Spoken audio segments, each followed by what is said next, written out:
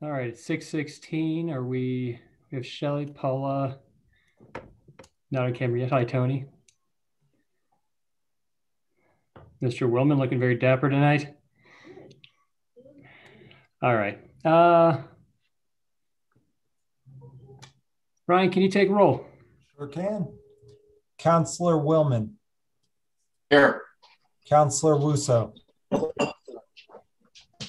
Here. Mayor Pro Tem Kaut. Here.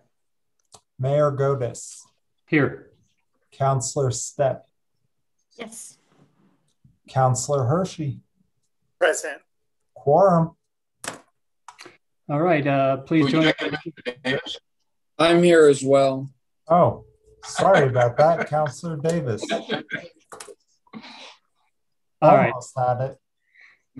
Everybody join me in the Pledge of Allegiance. I pledge allegiance to the flag of the United States of America and to the republic for which it stands, one nation under God, indivisible, with liberty and justice for all. All right. Next on the agenda is agenda changes and conflicts. Does anybody have a change or a conflict of interest? Councilor Willman. Yeah, I'd ask that item 10B be moved off of the consent agenda. I've got a conflict in that item. I'd like to be able to vote on the other items. Okay. Can I have some clarity what item that is? Consent agenda is 10. What letter? It's going to be 10B, the local jurisdiction letter. Okay, thank you. 10B. Okay. Any other changes or conflicts of interest? Okay. Seeing none, we will go to citizens appearing before council for items not appearing on the agenda. So to be clear, if this is about Blake Street or anything to do with the airport design, please save your comments until that time. That one? Okay.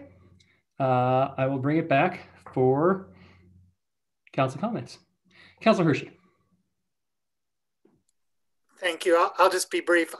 Last Friday, I was able to get my second vaccination at Valley View Hospital, and I know that the mayor got a tour of that facility, but I just wanted to compliment the staff and a lot of the people working there who are volunteers on and the valets and the doctors and the nurses and the people giving the injections, including people who work at the pharmacy there and everyone else who did such a great job moving people in and out of there. It was like a little military machine. It worked really well, and they're all to be applauded. This is such an important thing that we're having done, and I encourage everyone, if you can get a vaccine, get a vaccine. Secondly, Monday night, Jeff Cheney, my boss, Lou Valerio, and Chief Darris spoke at a Zoom meeting. I know some of you got to see it, but it was excellent. They really explained, sometimes for non-attorneys or people not familiar with the criminal justice system, how it works, how people go, who goes to jail, who gets arrested. They spoke for almost 2 hours, 2.5 hours, Deborah will correct me, and answered a lot of questions and were really great. And they talked about the downtown. And one of the things that came up is the security guards that were there this weekend, because I think there were some concerns there might be an issue. And I was down there this weekend. And I think Mr. Davis would agree that I think we should continue that or even have a large presence. It really makes a big difference to the businesses down there and to the people who come to visit. And I appreciate everyone. So thank you. Thanks, Tony. Charlie. Yeah, just briefly, I'd add to Tony, because of my age, I've had both my shots, and Valley View Hospital people first time I went in, it was very crowded and you're in a line, and they're very congenial and supporting of the people excuse me, coming through the system. And I think you're doing a phenomenal job. And I suspect that the hospital in Rifle is doing the same. So I really appreciate that. The other issue I want to bring up is I talked a little bit about it last week, is we call it a municipal league and is mentioned in their legislative summary that I sent out to all of you, that there may be this funding available for Main Street projects as part of the legislative agenda this year. And the reason I want to bring it up is that since the last meeting, I had an occasion to have a conversation with Mr. Beckley with the Glenwood Caverns and the Mountain Hot Springs, so they have that right. And I had talked to him about something that we had discussed a couple of years ago, and that was the concept of having a local circulator, which would bring people from the motels in West Glenwood and that area into the downtown area. And he also mentioned the new mountaineering railroad that may be coming in, and I think I heard it's coming in August for regular trips. So I re-raised with him the concept of having a local circulator, tourism kind of trolley, and there's an interest in that by himself, and he believes with other hotel owners and motel owners in that area. I had referred him to the Transportation Commission and suggested that he talk to them about it, and realized that I may have done that without council permission. So I want to make sure council's aware. I had made that referral to the Transportation Commission. It seems to be a good place for that conversation to start in conjunction with the transit demand study that we, not transit demand, the transit demand study and the Ride Glenwood system, which will be looked at over the next few months by transportation and other entities. So I just want to be council where I made that referral. I apologize for doing it without getting council approval first. So that's all I have. Thanks, Charlie. Ingrid? I think Paula was actually ahead of me. Oh, I'm sorry. Go ahead, Paula. Just real quickly, I just wanted everybody to know that congratulations. I think Charlie also has both his shots and Tony does now, and I think that's huge, and I hope everybody in the community is thinking that way so we can get back on economic track too. I wanted you to know that we had a detox funding meeting for the first time in many months this week with some of the key players who have been we're looking at the detox center starting 2 years ago. And I just wanted you to know that we're still looking at that, trying to see the opportunity. There's something, space still available at the new Mind Springs building. There are some new options in place, like a mobile unit. And it's just been a while, so I didn't want you guys thinking that had died on the vine, and that will be coming back. It is resurrecting, and we're looking at what opportunities there are to help this community moving forward, knowing that this also overlaps with, you know, the problems we've been having downtown and what kind of mental health opportunities available and those kind of things. The other thing I wanted to bring up and just maybe some clarification as well is what are we going to allow this summer as far as the dining opportunities that we put out last summer? Somebody mentioned in an earlier meeting today that, you know, that's really kind of changed the environment downtown, and it could be a very positive thing moving forward, allowing those opportunities. So that should be a council discussion, I think, this spring on keeping those opportunities out there where they work well.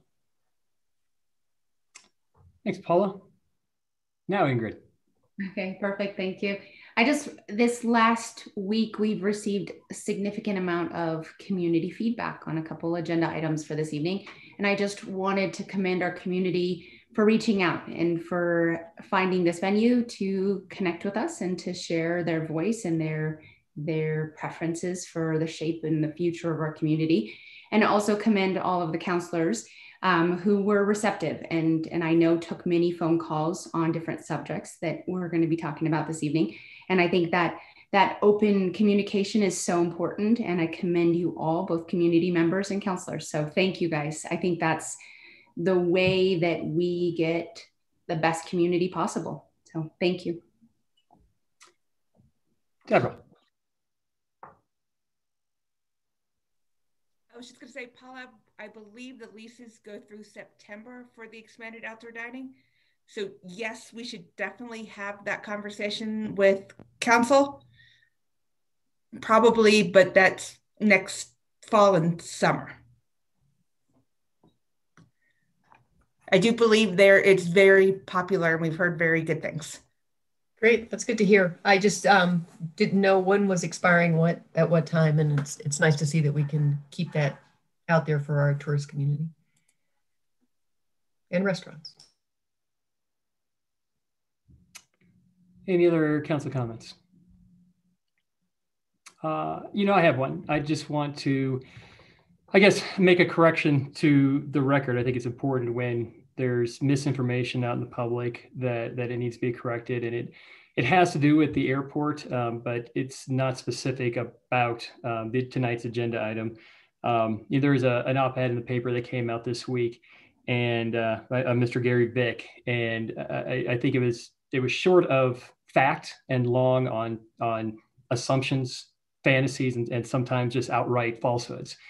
In it, he alluded to a $17 million benefit to the city. That why would we trade $6 million for a tunnel for $17 million of revenue a year? And our entire sales tax budget, by the way, the amount we receive is $18 million. So that's not correct. We don't get 17 out of $18 million from that airport alone. I just want to set the record straight on that. Another falsehood was that myself, Councilor Kalp, Davis, and Stepp are incredibly eager to shut down that airport to erect condos. There has never been a conversation, publicly or not, about our desire to shut down the airport to build condos. That is an exaggeration at best and a lie at worst. He also made an assertion in there that this council has never consulted with or taken has taken recommendations from the Airport Commission about this alignment. That is also false. I am on the Airport Commission as this board's liaison. I have missed one meeting in the last 2 years. I bring back to this council all the goings on about that. I bring all the council going ons back to the Airport Commission. We met 3 months ago with the Airport Commission in a joint work session. Our staff for the last 3 months has directly worked with the Airport Commission and has sat out there bringing consultants in and working directly hand in hand with them. 3 weeks ago at the last Airport Commission, we specifically asked the Airport Commission to give us a recommendation, and they demurred because they didn't have enough information at that time. So that was false. And I want to say I'm kind of disappointed with the Post-Independent for allowing that misinformation and falsehoods to go out into the community. I know that they are a paper and it is not bad. It wasn't their staff. It wasn't their reporting. But when you allow yourself to be a venue without a cursory, hey, this seems weird that 17 out of $18 million of your revenue comes from the airport, that doesn't seem right. I think they have a higher duty. I also want to compliment the Post-Independent as well. And the reason I think I'm able to criticize in this venue a bit on this is because they have been so good. They almost always get it right. I've lived in this community for 15 years. I've seen 5 publishers, 4 editors, and dozens of reporters. John Stroud's always there. So, he's the ship steerer. So, and they always do a really, really good job. And so that's why I was, I think, disappointed that they allowed this opinion piece.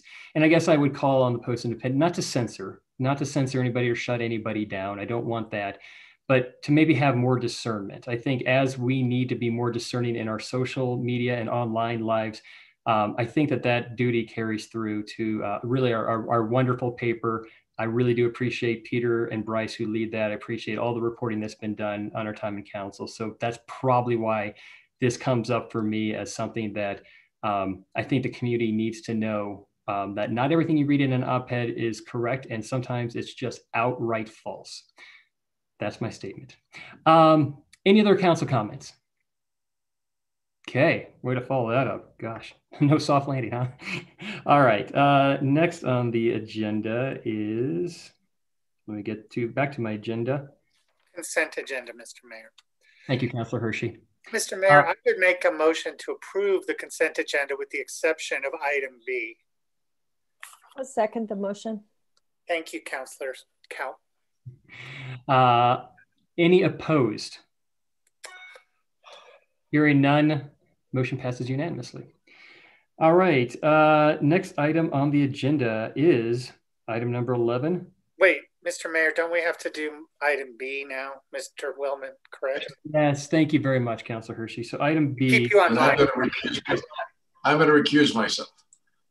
Well, I would make a secondary motion to approve item 10B, which is the local jurisdictional letter, unless Mr. Hanlon has any objections, which he does not. I would make that motion. And I'll go ahead. Thank you both. I'll give that to Tony and second to Ingrid. Any opposed signify by saying Nay. All right. By lack of nays, the motion carries unanimously. All right, Charlie, can you rejoin us? There you are. All right. Okay, next item. I'm very, very proud to read this proclamation for Mr. Matt Nunez.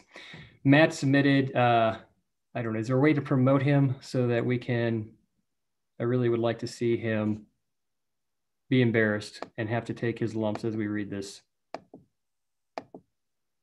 Well, if somebody can promote him, because I can't, my screen's not working with my fat fingers apparently. Oh, there you are, Matt.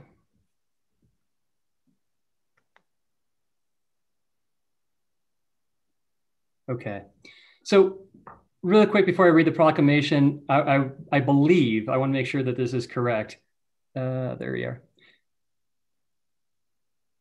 That Mr. Nunez was, he submitted photographs for the new license, the driver's license for the state of Colorado.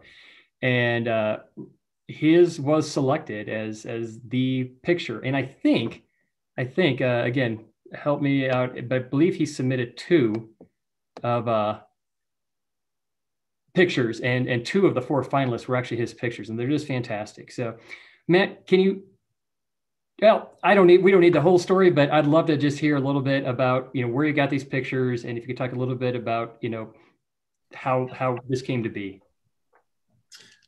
Yes, thank you, Mayor Godis and members of council. I was expecting some embarrassment tonight, but I'm very grateful. I submitted 3 photos, and my 3 photos were the 3 finalists for the front of the new driver's license design in the state. Submitted them over the summer, received word that those 3 photos were finalists at the end of January, and then my image of Mount Sneffels outside of Ridgway was selected as the winner. So I had the honor of speaking to Governor Polis earlier this week, and of course just sharing a little bit about my images and why I love these locations where I get to take them. I was quoted in the Denver Post as saying, "It's not Hanging Lake." That's my one regret in this contest, but I'm proud to represent rural Colorado in this way. Matt, do you have the photo? Can you share it with us? Oh yes, I can pull it up. And thank you, Matt, for also, while you're speaking with Governor Polis, to petition him for funds to help with our watershed restoration and our Southbridge funding. I know you did, so I want to thank you for that. Yeah, I'm not sure what the other, what the winner of the backside of the license had to plug for the governor, but let's see here.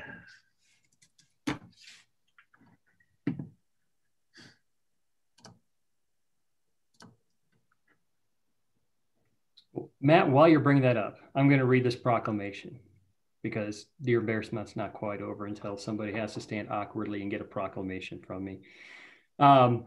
Whereas Matt Nunez is a 5th-generation Coloradoan with deep generational roots, having served our state and country in both the military and government. And whereas Matt graduated from St. Edward's University and currently resides in Glenwood Springs, where he is an economic development specialist for the city of Glenwood Springs and an amateur photographer and, well, amateur?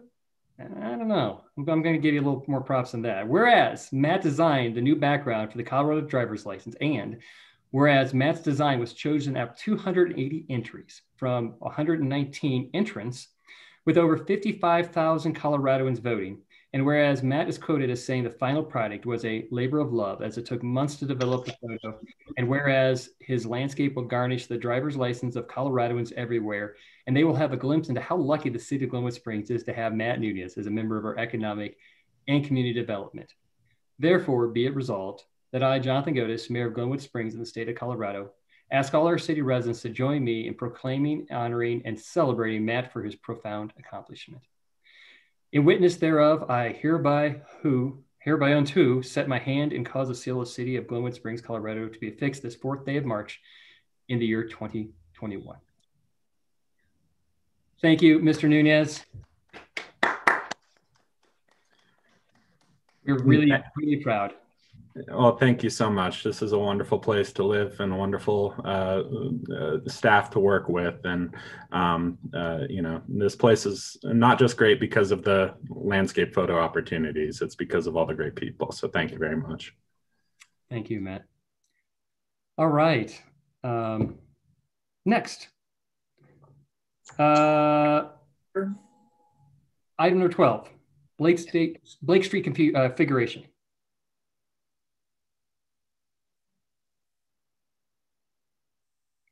Who is presenting on this? Oh. Mr. Blake, maybe? Hold on, let me. Not around anymore.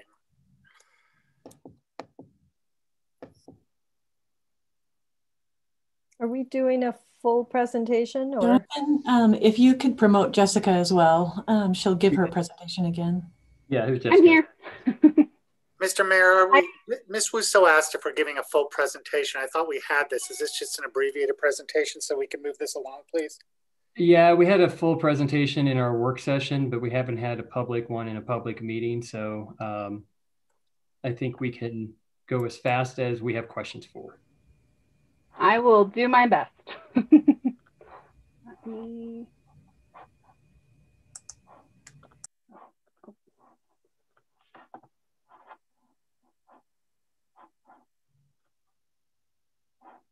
All right, can everybody see that? Yes. Okay. Good evening, everyone.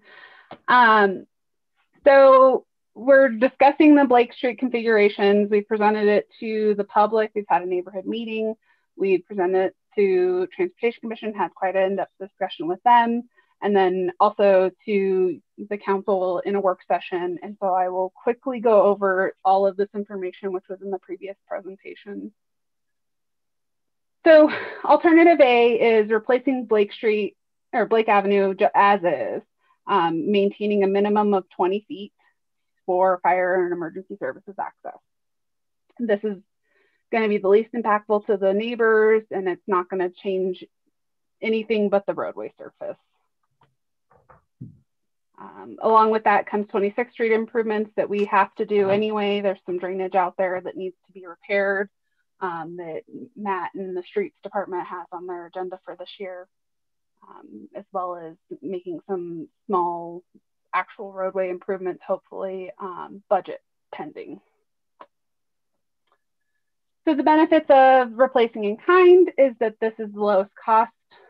It doesn't fix any of the traffic calming. It doesn't fix any drainage issues, but it is facilitated within the right of way and it's minimal materials. It maintains two-way traffic and has low impacts to the neighbors. But the drawbacks are that we aren't fixing anything besides the roadway itself.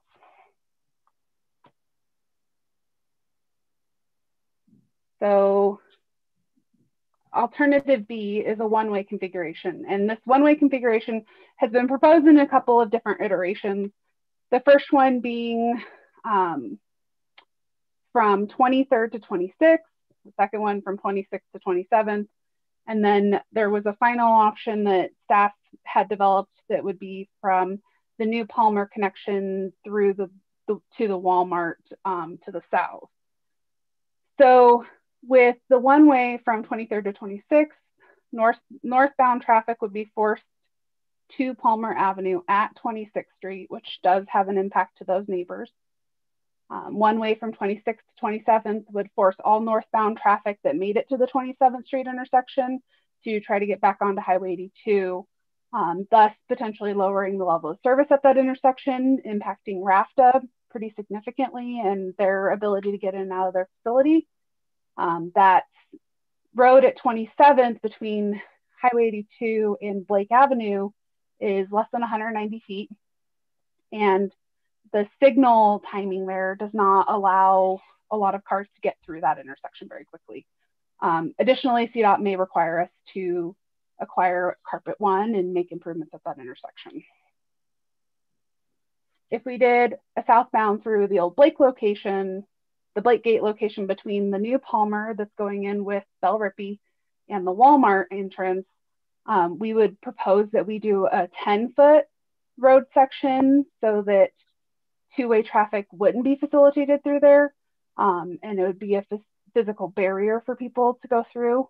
EMS doesn't currently access through that gate, so it's not going to affect their response times. these are the different options in more of a visual form that hopefully makes more sense to everybody. So the benefits, this does lower the volumes on Blake Avenue for southbound only. It is a lower cost option. The roadway could be facilitated in the right of way. It does have minimal materials. We could put in some pedestrian facilities, but that would have an added cost. And we could always change it in the future if it didn't work well. There are no lower impacts to neighbors. Drawbacks, currently I don't have drainage considered.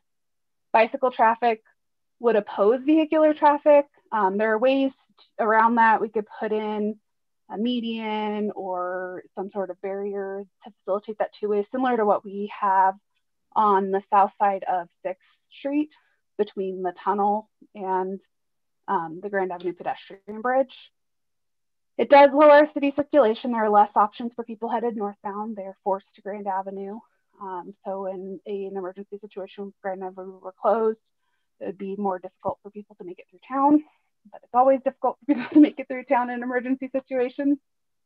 It would potentially increase Palmer traffic during times of congestion, and it increases backups within the neighborhood, and it would likely limit raft access depending on what one-way configuration was selected.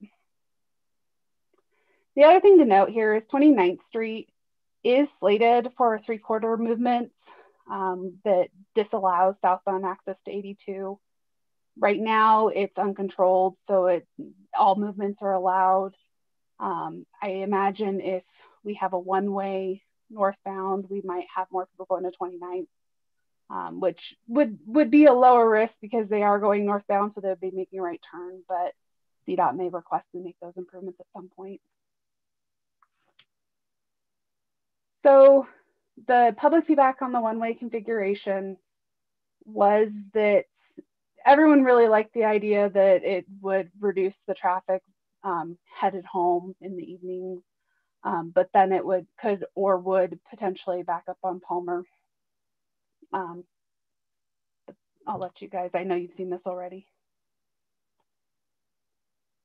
So then alternative C was the advisory bike lane, which is a little more of a unique proposal. I think Blake and its current volumes do meet the FHWA guidance for this. When I spoke to the Ottawa engineer who instituted their pilot program, he thought it was a good idea and that it was pretty successful with their system. So the advisory bike lanes, we can do a few different configurations. I know that during the work session, there was a comment about how to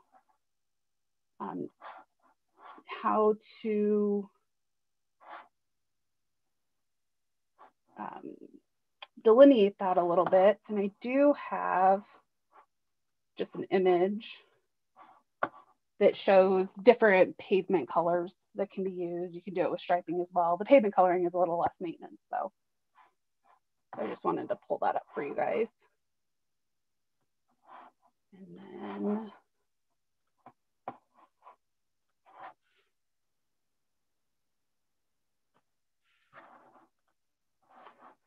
so I did this layout. It has 5-foot bike lanes, bike pedestrian lanes, so it's shared on either side, and a 12-foot shared drive lane. The bike lanes would be striped or colored asphalt, which delineates those, but the shared drive lane would not be striped. So the natural reaction to people on a roadway that's not really striped is to stay in the middle. My neighborhood is not striped at all, and everybody drives down the middle of the road unless they see a car coming at them. The nice part about this configuration is that every user is considered equal. So bikes, peds, and cars are all equal users, and whoever's there first gets priority. So there's a little bit of a learning curve, but according to the engineer from Ottawa, it wasn't as hard as they thought it would be. There's similar improvements on 26th Street with that configuration. And then when we get to the new Belle Rippe entrance, there's some traffic calming there. I think their plans have changed slightly from this since they've resubmitted. And then a little bit of a visual of what that could look like.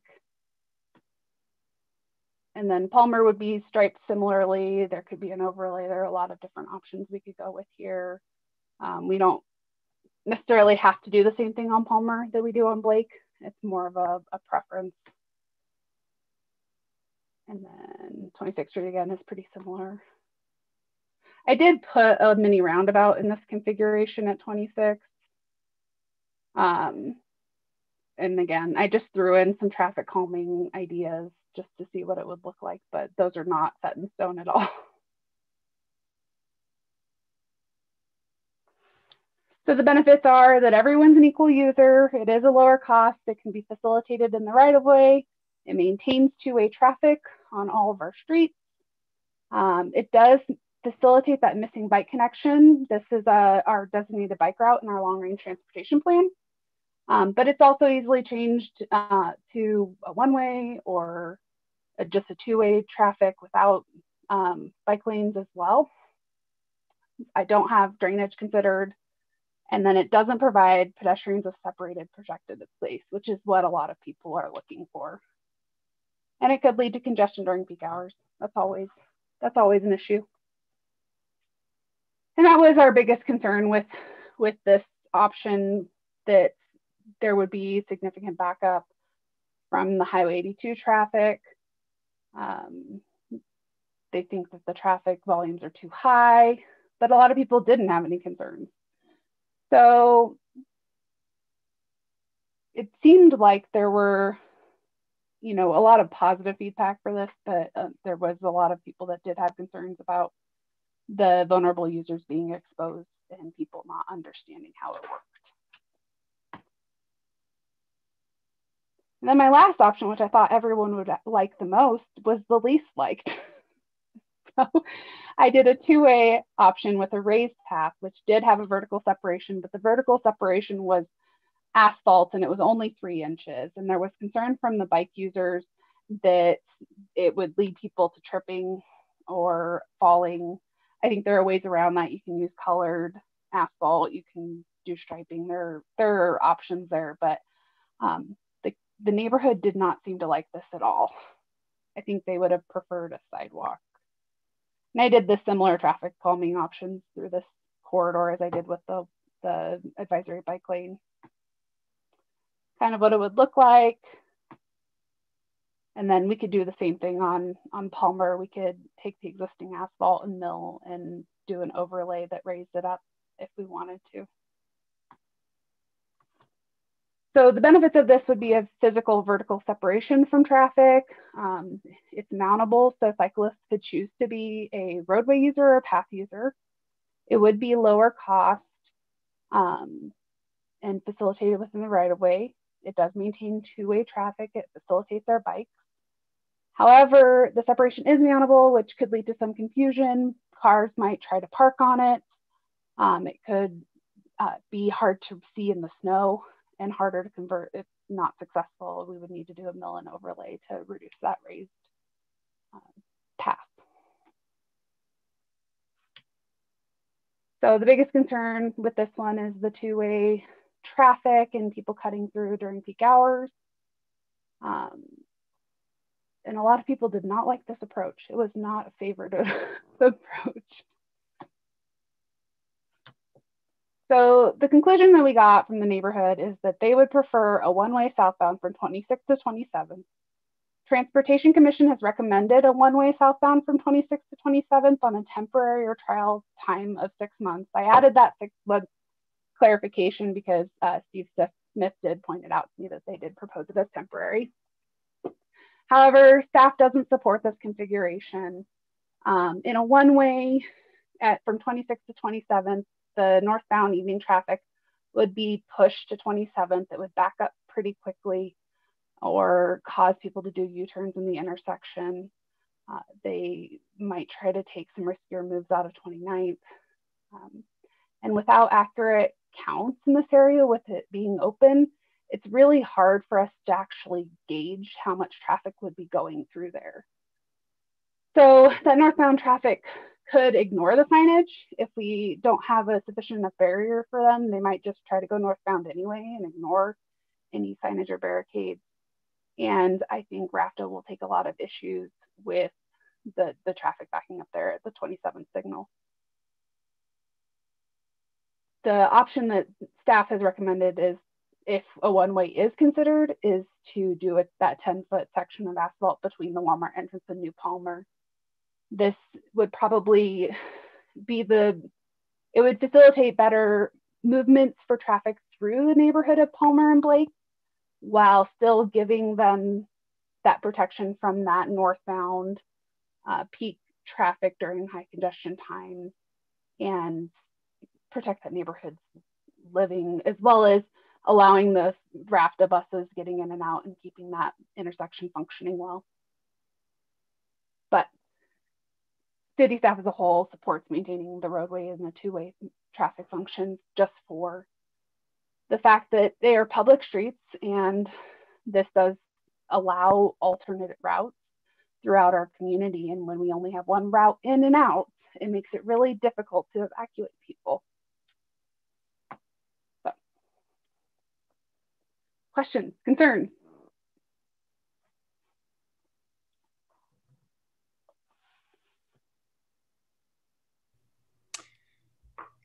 Call.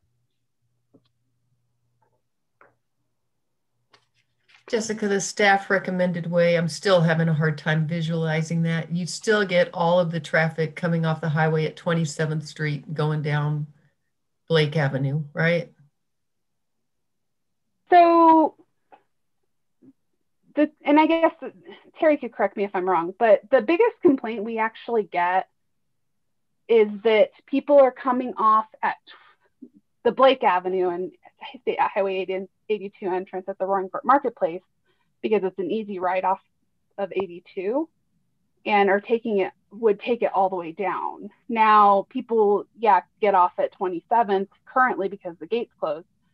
But if we did a one-way from 26th to 27th, it'd be likely that most of those people that are doing that movement would go down 24th or 23rd and still take Blake if they're really that determined.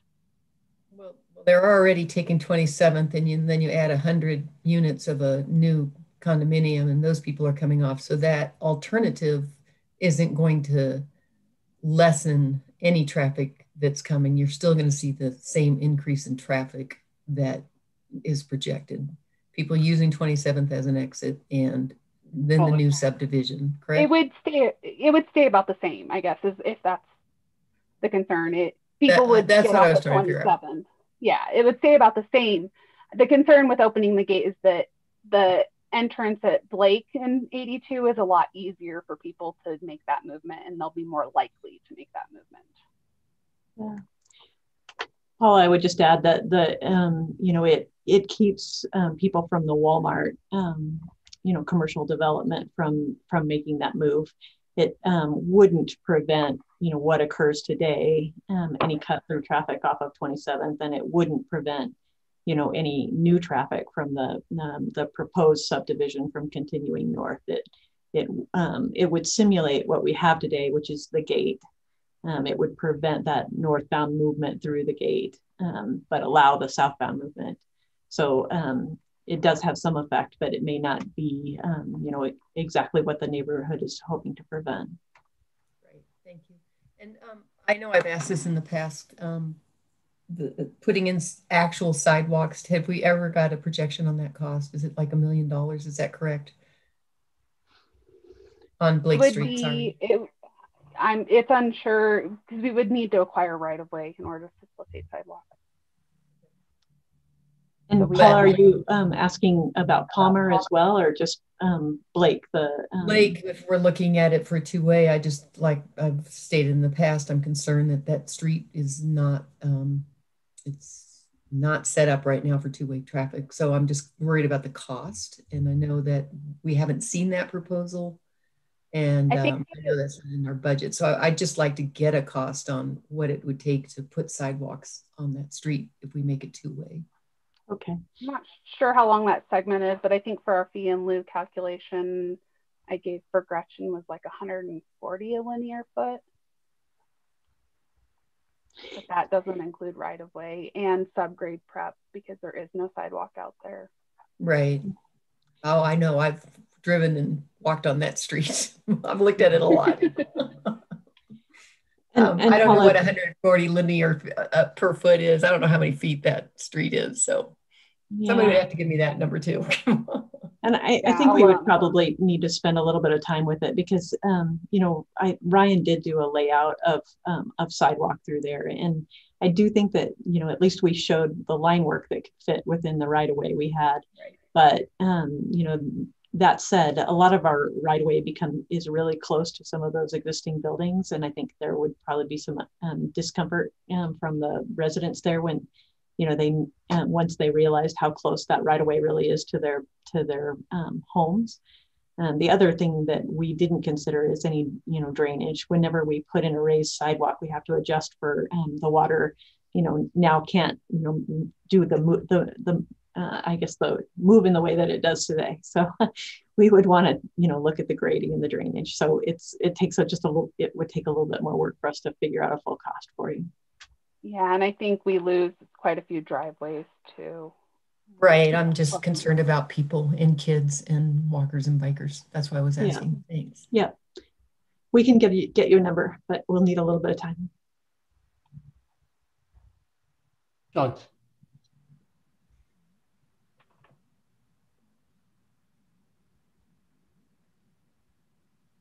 Nope, you're still muted. Who was that? There you go. Was that me? It is. Yeah, sorry, Shelley. Okay, I didn't hear what you said.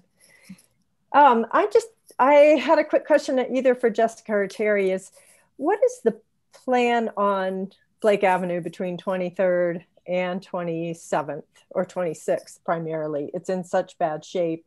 If we were to go with a one-way configuration temporarily, would there be work done on that roadway or what's the schedule on that? Yeah, so Matt has a budget set aside that includes Blake Avenue improvements, 26th Street, and another street I can't remember. So depending on what option is selected to move forward by council and what those budgetary limitations are, there's some improvements that have to take place, such as that storm work on 26th Street this year.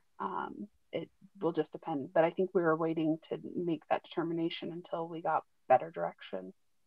Okay, I'm just wondering, you know, maybe we could get cost numbers on what it would cost to, if we do improvements on Blake Avenue, to include some of those, like the alternative bike lanes or things, just as an overall improvement to the roadway, whether it's one way or two way in the future, so that we have options available. And Shelley, just to add on to what Jessica said, you know, I do believe Matt has money in the budget right now for asphalt replacement, as well as, like Jessica said, drainage in 26th Street and some electrical work in Blake. So adding, you know, any of the features that Jessica has designed would be an add-on to what's currently budgeted in 2021.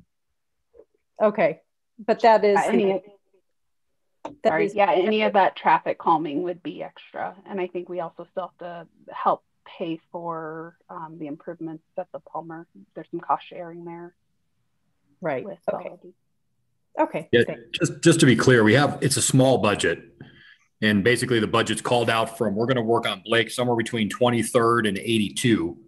You know, there's a lot of concrete pads we'd like to put in for some of the bus stops that are destroyed. There's 2 sections of storm sewer we really need to fix because neither one of them actually go anywhere. We do have traffic calming money that engineering has like $50,000 every year for that program. If they want to do some traffic calming with that, maybe this is a good location. But, you know, I think the money amount that we have is probably enough.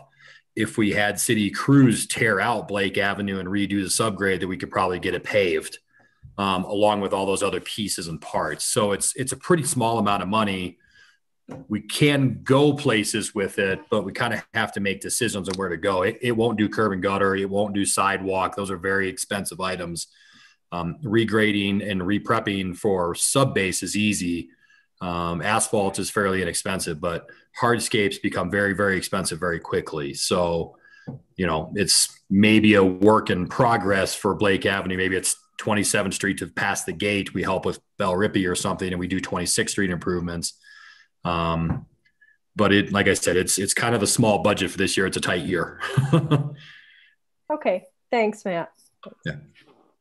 And I did pull that measurement of the length, just the length of feet. So for one side of sidewalk with that $140 linear foot amount would be about $220,000. And that doesn't include any drainage improvements. It doesn't include any extra subgrade prep, since there is none out there right away, anything like that. That's just the concrete. Thank you. Any other questions? I have one. So Jessica or Terry, you said this is in the long range bike transportation plan. This is a designated bike route. If it were to become one way, how do people on bikes or pedestrians or the kids, how do they navigate that going north? It is a problem. Jessica's taken a look at it. I think we would want to raise and separate the path. Is that what the conclusion you came to, Jessica? Yeah, there's a couple of ways to do it. In downtown Denver, and I think in Boulder, there's a lot of one-way streets where they have like a wider 10-foot route path.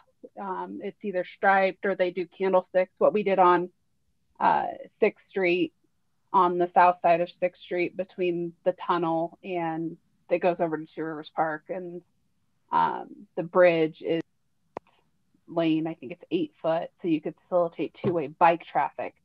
But yeah, it doesn't, technically it's a bike lane, it's not a sidewalk or for pedestrians. We could certainly stripe it.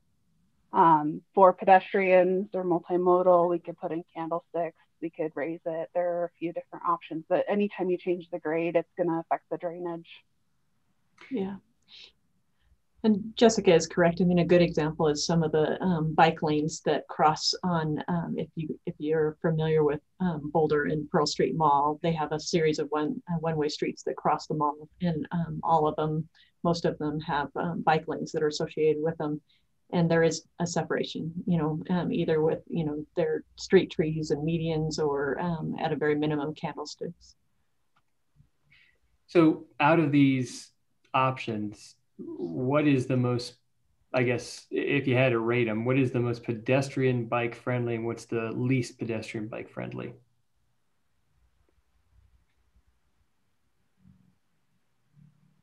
Terry, you want to weigh in first? I know what I would choose. Jump in on that one. Jessica's like, hey, boss. Yeah, that idea of the shared lane, Linda actually originally proposed that to us as something that is commonly done in places like Amsterdam, and I don't know how much how often it's been installed in the United States, but it really looks like it would slow traffic down because you're essentially creating a head-to-head traffic condition. It creates these really wide lanes on the sides for pedestrians.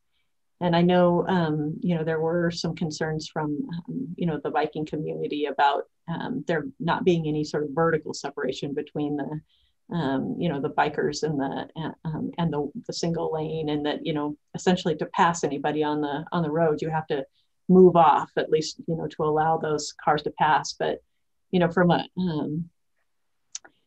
I guess, in really good streets that are pedestrian friendly, with cars and bikes, you create friction for the cars. You make it hard for them to feel comfortable. So they're always a little bit on edge and looking for bikes, looking for people. You don't, the worst streets that you can build are the ones that are really wide, because they just create a feeling of, there's nothing in front of me and I can go as fast as I want to. So, the more things that we can put in their way, the better it is for pedestrian and bikes. And that street is a high, I would call it a high friction street. You know, the other thing that the other example that I think is really worthwhile is, you know, anytime that we can add all of the roundabouts and medians and things that Jessica designed into those scenarios. Those are also really good conditions that, you know, cause cars to slow, cause cars to be concerned about what's around them. And again, I'm pretty familiar with you know, a lot of the conditions that they build in Boulder, and throughout their neighborhoods, throughout their commercial districts, they have you know, all kinds of different treatments, from elephant ears at their intersections to mini roundabouts in the intersections. Any place where they can drop in something that makes drivers uncertain and makes you move slowly. I would agree with her. That would be my opinion. I think, you know, what I told the neighborhood is that the advisory bike lane is kind of the starting point, and then you add your traffic calming on top of it. You can do chicanes, we can do a mini roundabout, we could do speed hills. I know everybody loves speed hills, but there are other options that really cause drivers to hesitate and slow down, while still allowing our plows to be able to maintain the road properly and get snow off of it efficiently, and still facilitating those PEDs. I think the biggest concern out here is if we do just the roadway, or we consider the roadway without any sort of improvements, or we do the roadway with bike lanes, we aren't considering those pedestrians. And I think the advisory bike lane really does consider the pedestrians as well. Yeah. One thing to consider also, since Matt is here and listening, is that adding traffic calming really does affect the maintenance operations. You know, it makes it harder, slower. They have to be more careful. So Matt is not as big a fan of traffic calming as Jessica and I are. Fine speed bumps. The speed bumps are fine.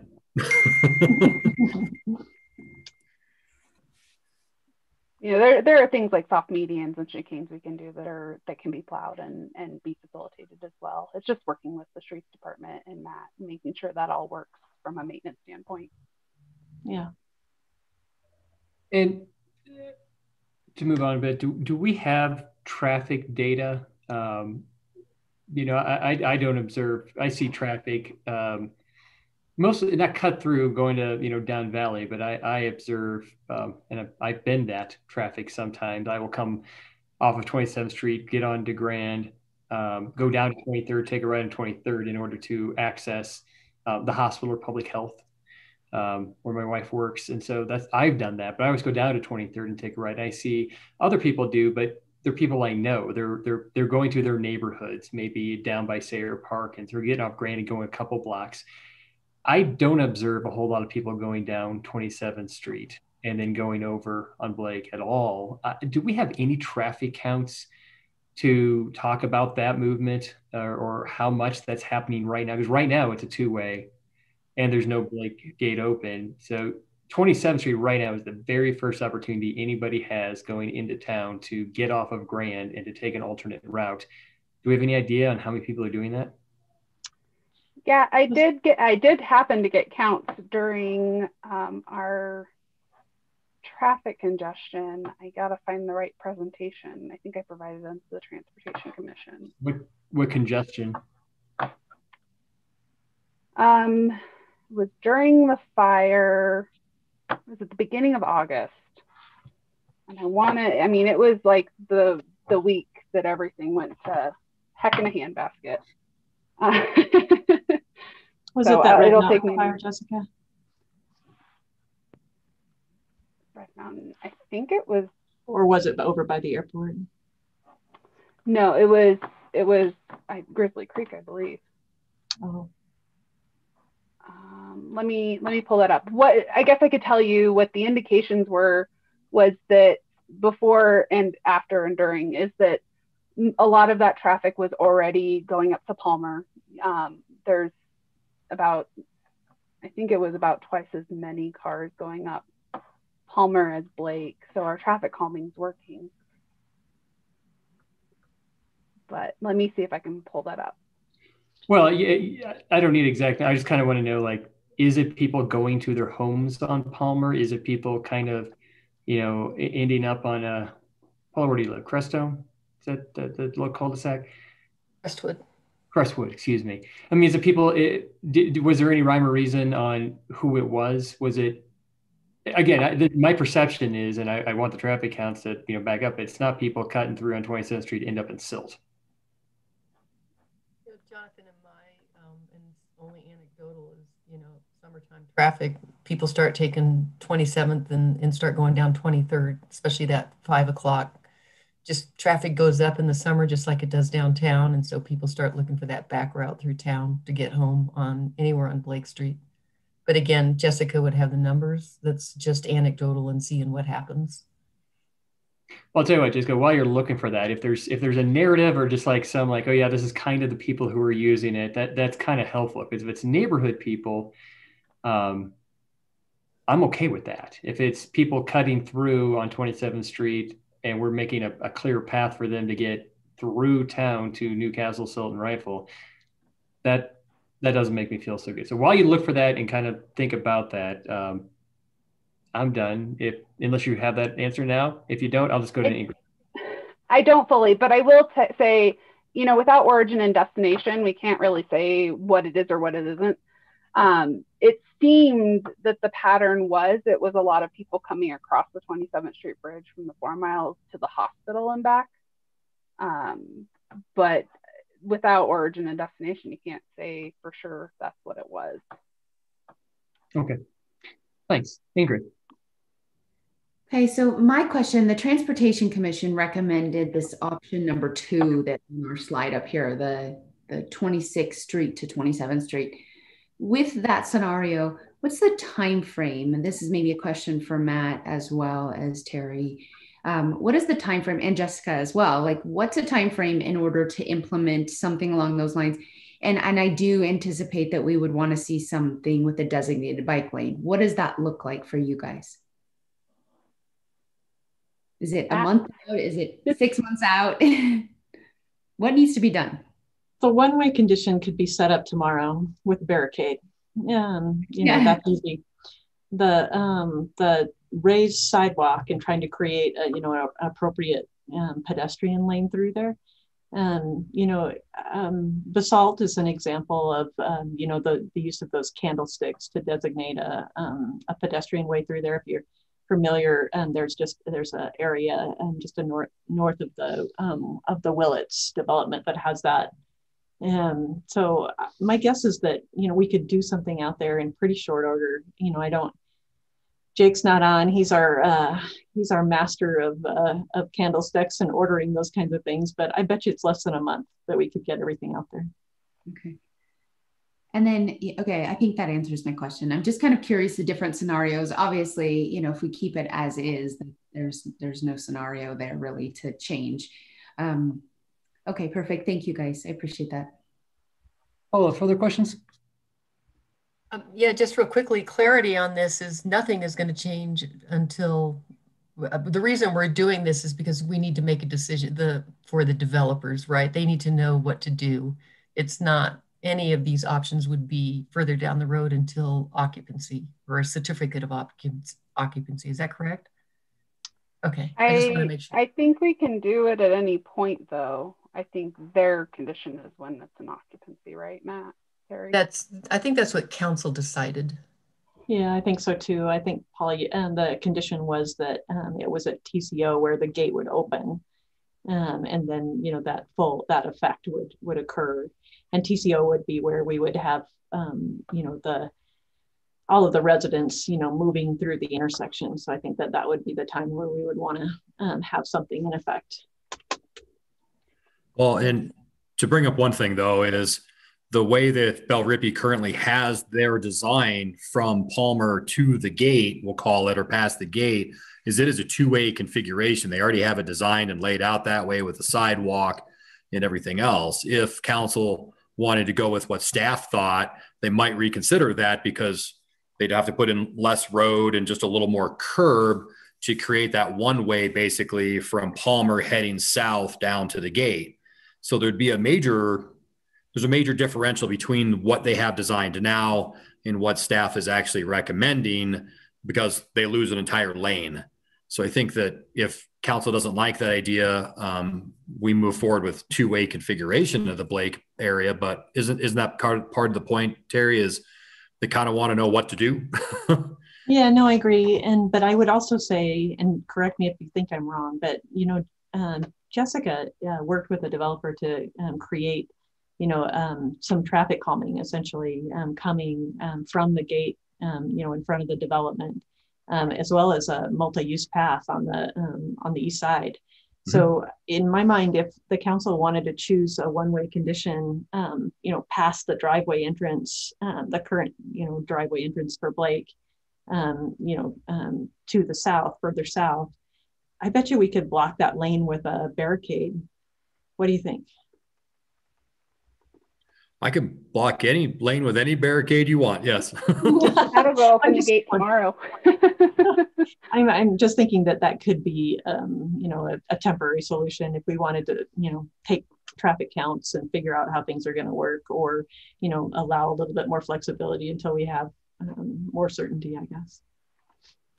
So follow-up question to that then is, if they went ahead and built that, there would also allow parking on that side of the street instead of no parking, right? I mean, there's other options to use that space if they go ahead with what we've asked them to do in the past. And at this point in time, if I remember correctly, and I do know this, is there's no parking over there. So having that opportunity would probably be good with having RAFTA's bus station there and stuff like that. It would certainly be used, that's for sure. There's like that there is no parking out there. Thank you. Ingrid, other questions? This is just a follow-up to what Matt just said, and that is, if Bell Rippey does a design based on our feedback and council decides that they want to do a one-way, because in some of the dialogue we've discussed, like having it be a short-term solution to see how it works out. And what if 6 months or a year after that, we were to change it back to two-way? Does that necessitate them changing?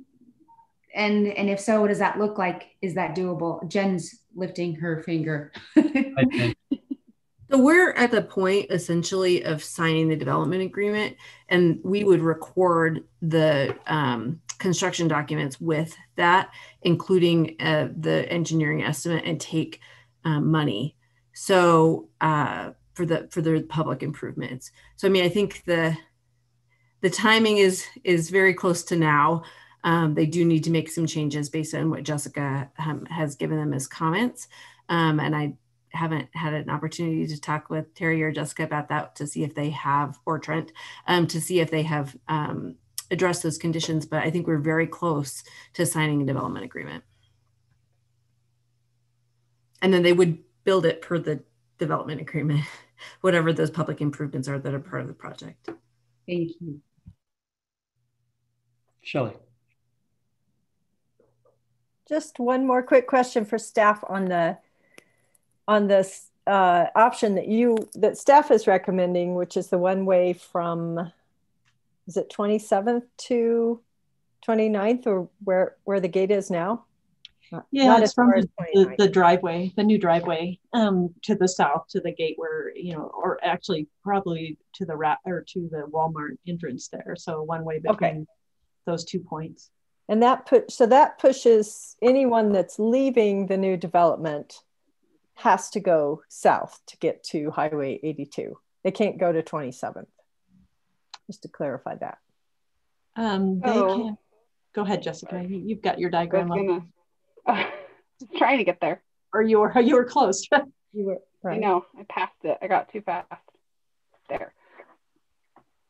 So from New Palmer to the Walmart entrance would be one way. Would be one way. Southbound. So, just from that entrance. So if they're leaving that development, they would still have the option to turn north. They could, essentially go either direction. They can go either direction.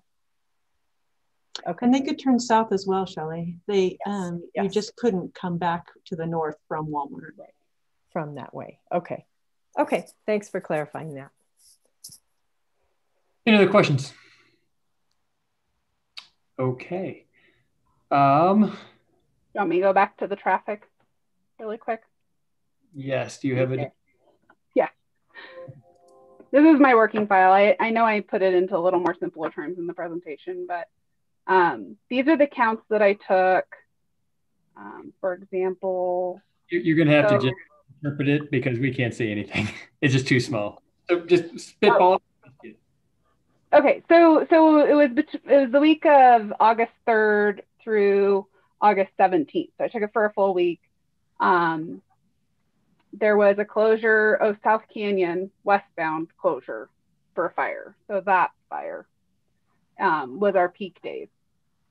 So the conclusion is, if you take the actual counts that I counted on a normal weekend or weekdays, we have lower traffic on Blake Avenue from 2015. It's all lower. And then it's even much lower from the projected inflation counts that we would have gotten for standard growth. But then on the highest traffic days, there was a pretty significant change. The actual counts we had during the fire peaked at around 700, a little under 700 cars, which still is way below that FHWA threshold of 6,000 for an advisory bike lane that we have. But that was during a unique situation with the fire. Okay. Any other questions? Okay. Have we taken public comment on this yet? No. Okay. Just checking. All right. Bringing it out to the public. Please, if you are calling in, I see some folks that are calling in. I believe it's *9 to raise your hand. If not, please give your name, address, and you're limited to 3 minutes. Mr. Steve Smith.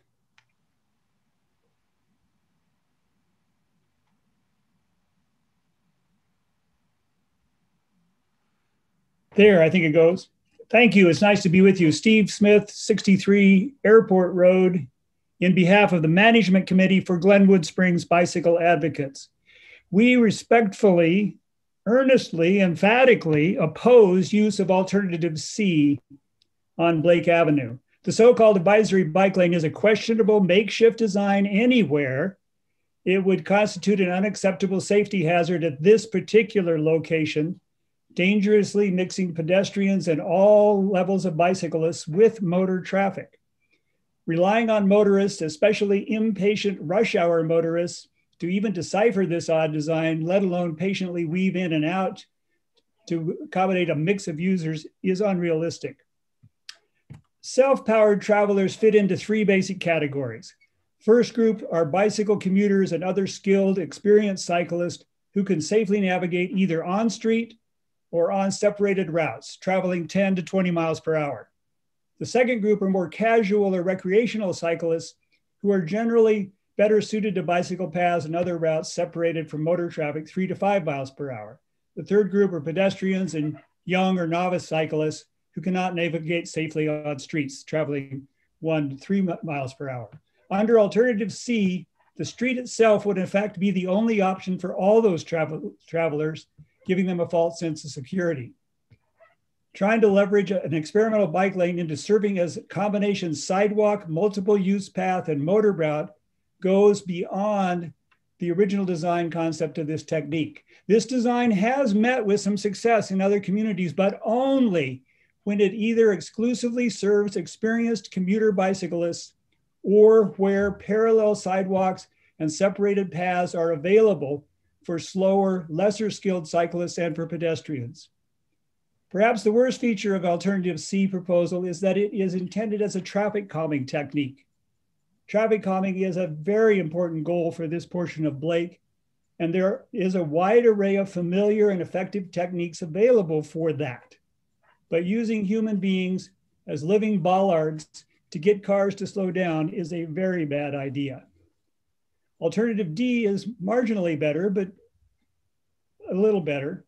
Installing a walkway with an edge that's easily mountable by cars, again, invites conflict and safety hazard, but at least it would provide a demarcated travel way for pedestrians and for lesser skilled cyclists. In any case, please discontinue any further consideration of alternative C or any variation of an advisory bike lane for this portion of Blake Avenue. Thank you very much.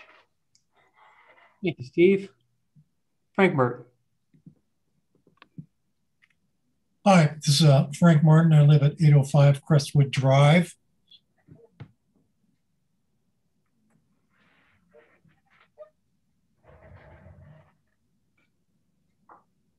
Sorry, Frank, did I unmute you or unmute you? I'm sorry. I'm trying to unmute you. All right. Am I up now? You are, yes. Sorry, that might have been my fault. Great. No worries. My name is Frank Martin. I live at 805 Crestwood Drive. For disclosure, I'm married to City Councilor Paula Stepp. These comments are strictly my own. Great presentation of ideas, and I'd like to thank the staff for their thorough, their plans on this.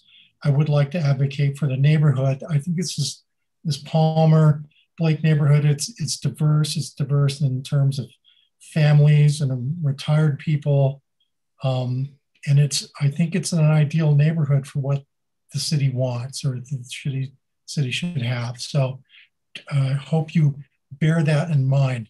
As such, I definitely prefer the one-way solutions that particularly would protect the traffic from coming down Palmer, which would certainly create friction between families and aggressive cut-through drivers.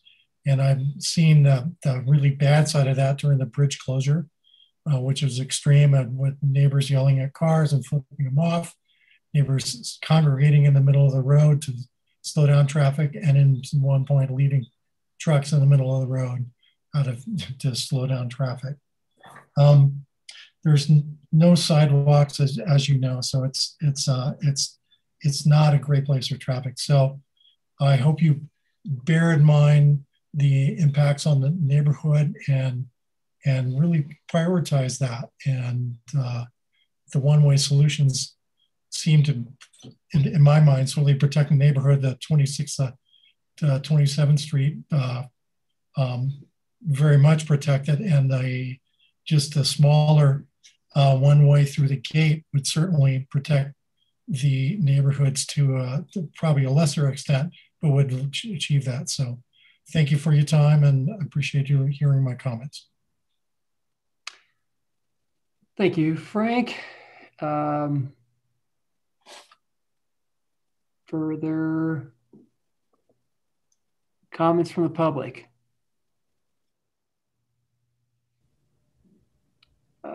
Listen, can we take off Ryan, can we take off the timer? Thanks. No other public comments? Okay, we'll bring it back to council for further comments and or motion. Let's see, who do I have up first? I think I have Paula. Go ahead, Paula.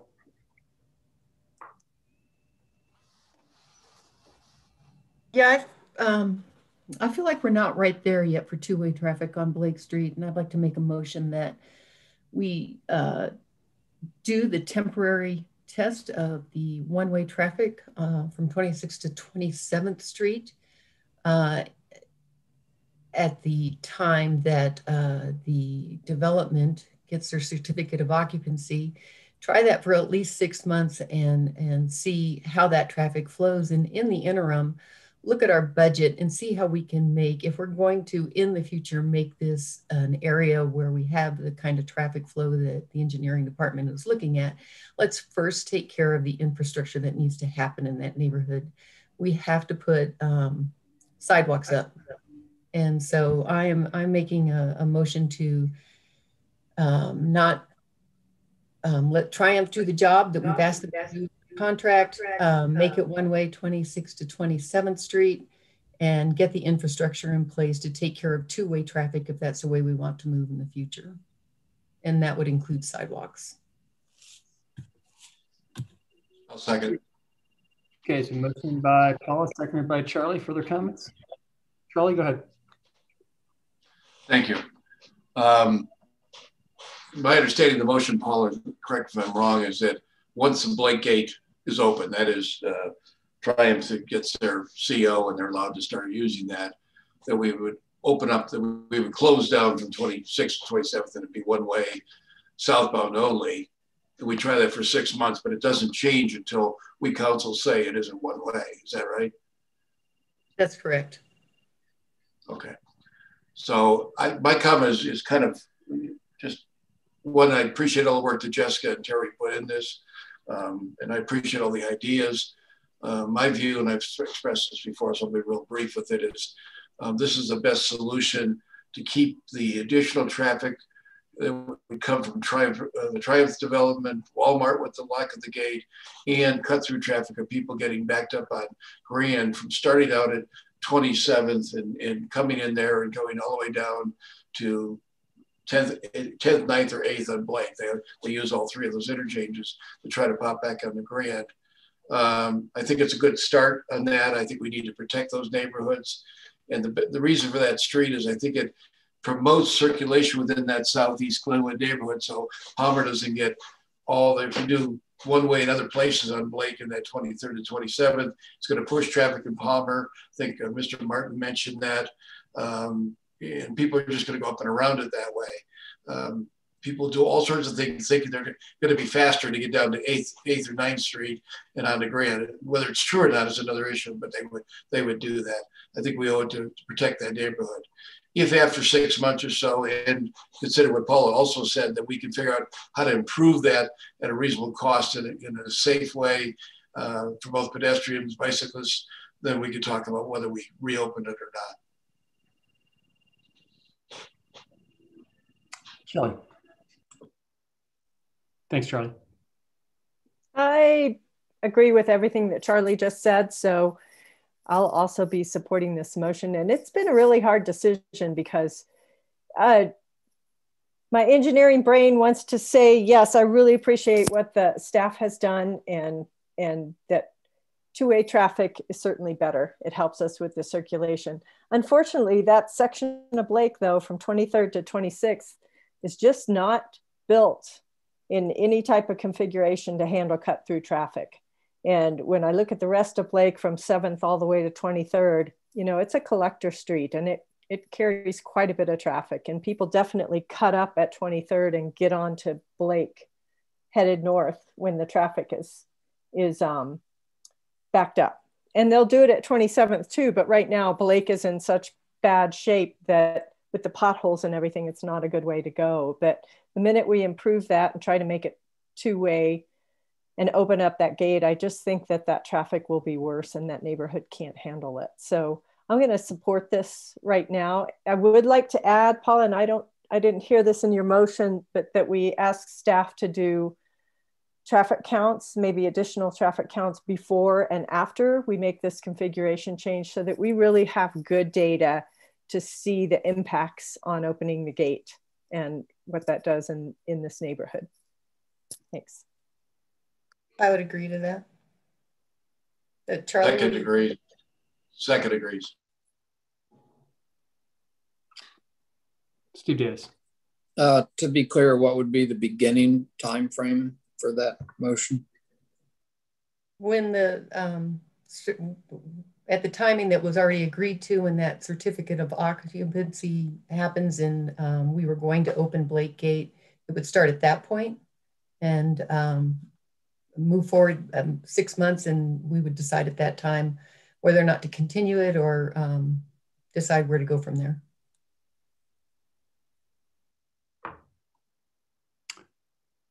Steve, was that your only question? Okay, Ingrid.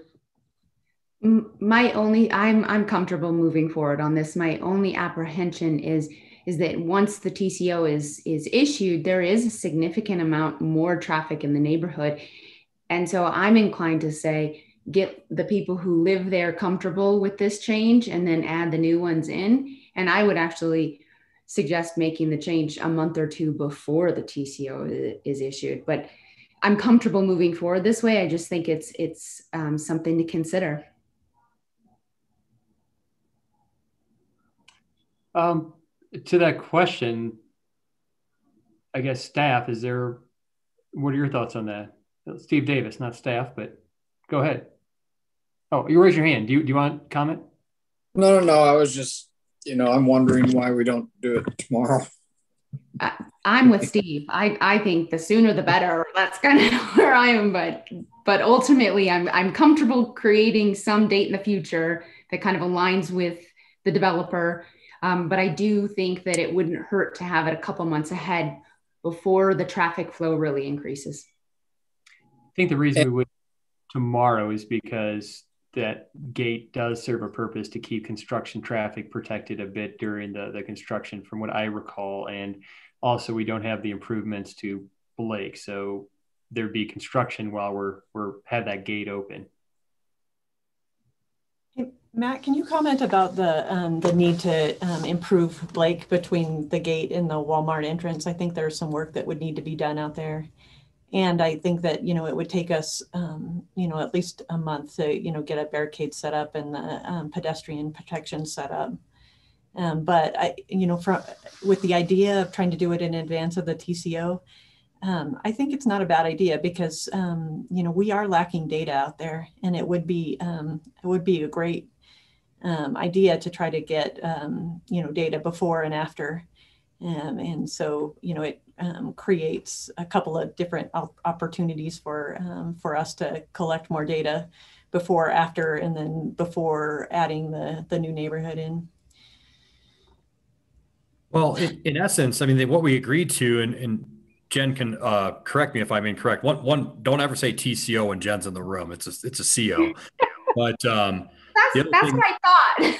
But I was like, what? The other thing is they're going to open and close that gate for construction traffic. They're going to use it for bringing trucks in and out. We're not opening it right now. I believe that is what we agreed to, is they could use it for construction traffic. And when construction is done, in theory, they'll already have the road built from Palmer over to Walmart in their 2-lane configuration with a sidewalk, curb and gutter, and everything we've asked them to do over there, which is kind of why they're waiting for this decision. And I believe there's 2 traffic calming devices within that kind of section, one right at the concrete connection to the RAFTA facility, and one kind of between Palmer and we'll call it Blake Gate. So I'm not sure how you would do it now, because you'd basically be leaving the gate closed because they're using it for construction and then barricading 26th Street. They'd love that. I mean, that's only their construction in that little area, I guess. And we still have buses, I think, still using Blake Avenue. I'm not positive what RAFT is doing up there. So it seems like you kind of have to wait until they get the piece of road done. The gate is gone. We'll throw some barricades up there, do some signage, and then you're going to have to start counting at that moment, which may be helpful also because then there'll be people starting to live there, which are going to add to those traffic counts, which is interesting because then all those people they can't go into the city without actually going to Highway 82. So you're going to add more traffic to Highway 82. So you've then just compounded a problem that we already have. So I think that's part of the reason I never thought 26th to 27th Street being one way would be great. Now you're going to force everybody who lives in Oakhurst to go to 24th Street, which is in horrible condition also. Come down a terrible condition, Blake Avenue, go up a terrible condition, 26th Street, and go into Oakhurst over there. So now you've rearranged traffic in a whole entire different consequential way in itself. So you're kind of not going to win whatever you decide. That's why we were kind of looking at, okay, if you one way between Walmart and Palmer, at least you let people circulate within the city, but you don't let that massive traffic influx come from 82 and Blake Avenue. You're going to continue to let people come on at 27th Street, which is what happens now, and people probably do it. But we have so much traffic calming built into Blake Avenue between 23rd and 27th Street. People don't probably don't use it a whole lot. So, Terry, the answer to Terry's question is I don't think we do anything because they're going to use it for construction traffic, and whatever we build now will get destroyed. And they're going to build it anyhow. You're right. I forgot about that. Thank you. Hey, Terry, technically the traffic report for this new development didn't analyze closure from 26th to 27th. It had a closure at 26. So I mean, I don't think it affects it significantly, but it does change those counts slightly. Yeah, no, I think Matt and you're recognizing the same thing, that all of the northbound traffic that, if any of those residents, Oakhurst, from 23rd to 26th, work up Valley, they can get out, but they can't come back. They have to come back through, where they would normally get off on 27th and go to their homes. They're now channelizing all the way to 24th, 23rd, and using roads that, as Matt has pointed out, aren't in great shape either. So it was one of the reasons why staff wasn't very supportive of the one-way condition. The other thing that I think is a significant impact, and maybe we should stress, is that 27th is really important for the operation of our transit system. RAFTA has a hard time getting in and out of that facility today. If we add traffic to that road, and we will add traffic to that road with a new development. But if we focus traffic, by creating one-way conditions through there, it could actually prevent RAFTA from getting out of their facility. But I think we, like you guys have implied, we can try things, and maybe we should try it and take counts and observe, and try to see if there are additional safety issues. Because I do use that 27th Street intersection every morning, and I watch RAFTA, stage their buses in their driveway there. And, I've watched many times where, there are a few cars that are trying to make a southbound turn there onto State Highway 82, and RAFTA's, staging in their driveway. And as soon as the signal turns, they gun their buses out and they, make that broad turn. And, I think that we are creating a Mad Max situation out there. So we'll have to see how it works out. Okay, so I'll say a couple comments before everybody else goes again. We've already had a work session on this, so I think we've talked about a lot of this. I can count the votes. Seems like everybody's supportive of 26th to 27th. I know there's probably a lot of clarifying questions. My preference would be to make it two-way and then not make it two-way, maintain the current configuration and then see how it goes, take traffic counts. If it's a problem, then we make it one-way, because then we know. Once it's one-way, let's be honest, we'll never change it back. It just will be what it will be forever and ever, because the same argument we're having now, will it work, will it won't, will be the exact same argument there. So that would be my preference, but it seems like folks want to do it one way first. But I guess I would ask for consideration, if we do it, can we make an automatic trigger in 6 months that it go to 2 weeks, or 2 ways, so that we can see a different configuration and a different thing? We're not going to know if it's an issue that everybody keeps. I'm a data-driven guy. If we don't have the data, we're not going to be able to make the decision. So the only other way I can think of is it automatically goes to 2 ways, and we try that, and then we make a decision. But if folks don't want to do that, that's fine. Those are my comments. Let's keep additional questions or comments brief. Paula. So to be clear, number one, I think either I feel like you do on the opposite side, Jonathan, that going 2 ways would mean forever it's 2 ways and we're never going to get back to 1 way. But that being said, part of my motion was, let's get the money and the construction that we need done to make that a safe 2-way area. And for me, that includes sidewalks to keep pedestrians and bicycles out of the traffic. So hopefully in this interim, between the time of finishing out the property development, having this trial of having 1 way there for a while to see what's going on, gives us some time also to consider our budget for 21 and 22, well, for 22 at least, to say, what do we need to do here like we did up in Cedar Crest, so that these people who live in these neighborhoods can be safe. Right now, it's a third world country on some of those roads. You have traffic and you have pedestrians and you have bikes, and then you throw in additional traffic and try it for 2 ways for a while. And I think you're going to hit some of the same problems that Matt just talked about and Terry has talked about. No matter what we do, it's going to be change. I get it. It is change, and that's how life goes. But at least let's get an opportunity to make that neighborhood safe for these people. Okay, Charlie. So I guess my only comment was that I thought the idea of doing it a month or two before the CO was issued. I won't use that TCO word with Jen over here. So, but it's always hard to figure out when that is. But if that would help and give you some time, I have no problem. If Paula would be okay with that, starting a couple months before the Blake Gate is bleeding open, and you get some traffic counts before, and then it goes 6 months after and continues until I don't agree with the automatic flip back. So, okay. Any other staff, or I mean, looks like Jessica. Yeah, I had a clarification question. Do this one way for 6 months or temporary? We all know temporary isn't always temporary. What kind of improvements between 23rd and 26th are going to be anticipated, or are we deferring any improvements or maintenance on that section until a decision is made? As I just said, Jessica, for me, it's finding the the funds and the budget to make that area safe for pedestrians and bikes next to the traffic that potentially could be two-way there.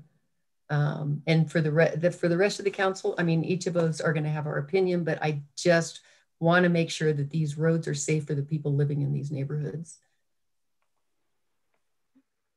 Steve Davis.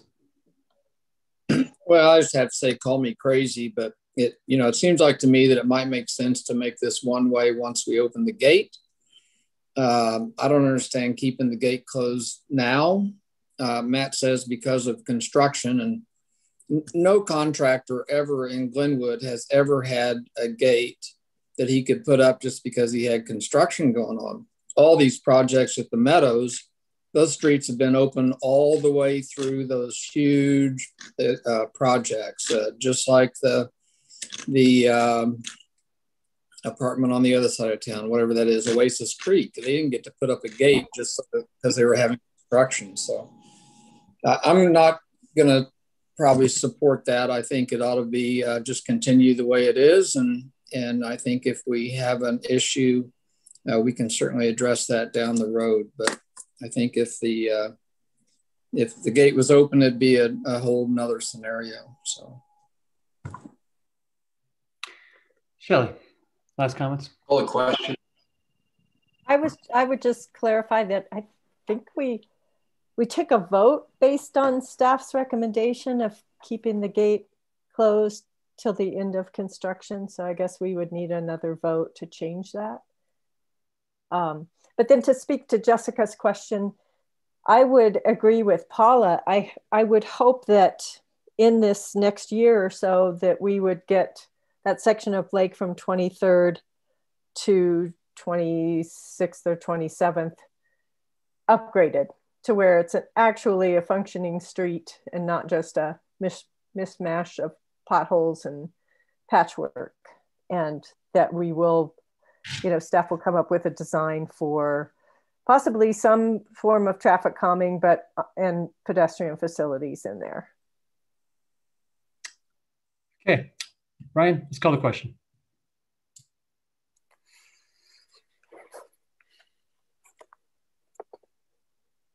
Okay, Mayor Godis. No. Mayor Pro Tem Kaup. Yes.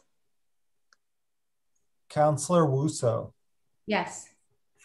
Councillor Willman. Yes. Councillor Hershey. Yes.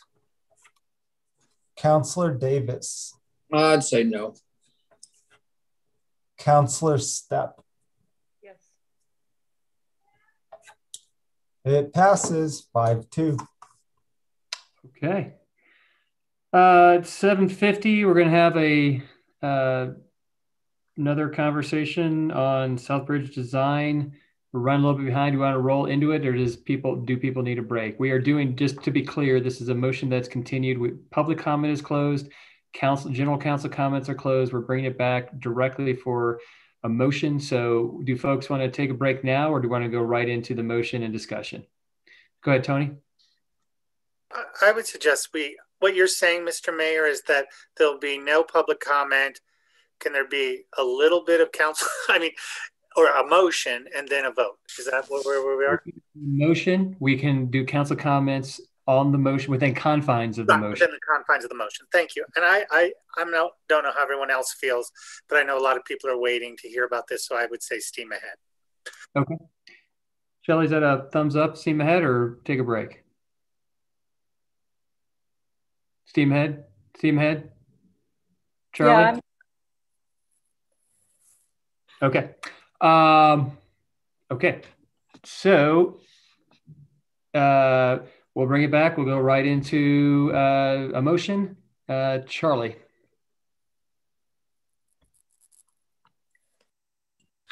Mayor, I did have my hand up to make a motion. I think you put it down. Mr. Mayor, Shelley had her hand up to make a motion. I would ask that you call on her. Yeah, but Charlie did as well. No, I would ask that, I would move that Ms. Kaup be. Fine. Shelley go first. Thank you. We don't need an argument about who goes first. Charlie's hand was up first. I recognize the first person that has their hands up. Okay. My hand was actually up first, if you want to count, Mr. Mayor. But if you want to go to a motion, I will make a motion that Ms. Kaup be permitted to go first. Is there a second? I think that's out of order, but I appreciate that. I don't think it matters. Councilor Kaup, if it doesn't matter, go for it.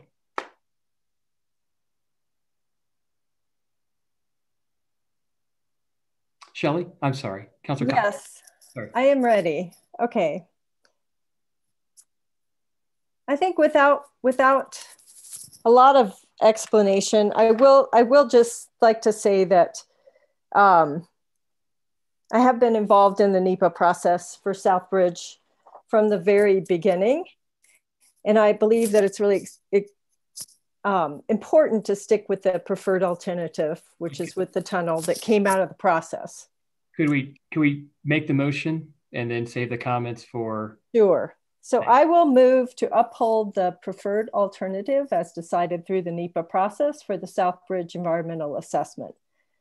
That is the design with the tunnel, that the city move the design with the tunnel to 100% design, and at the same time pursue funding for the project through partners, grants, and other means available. Is there a second?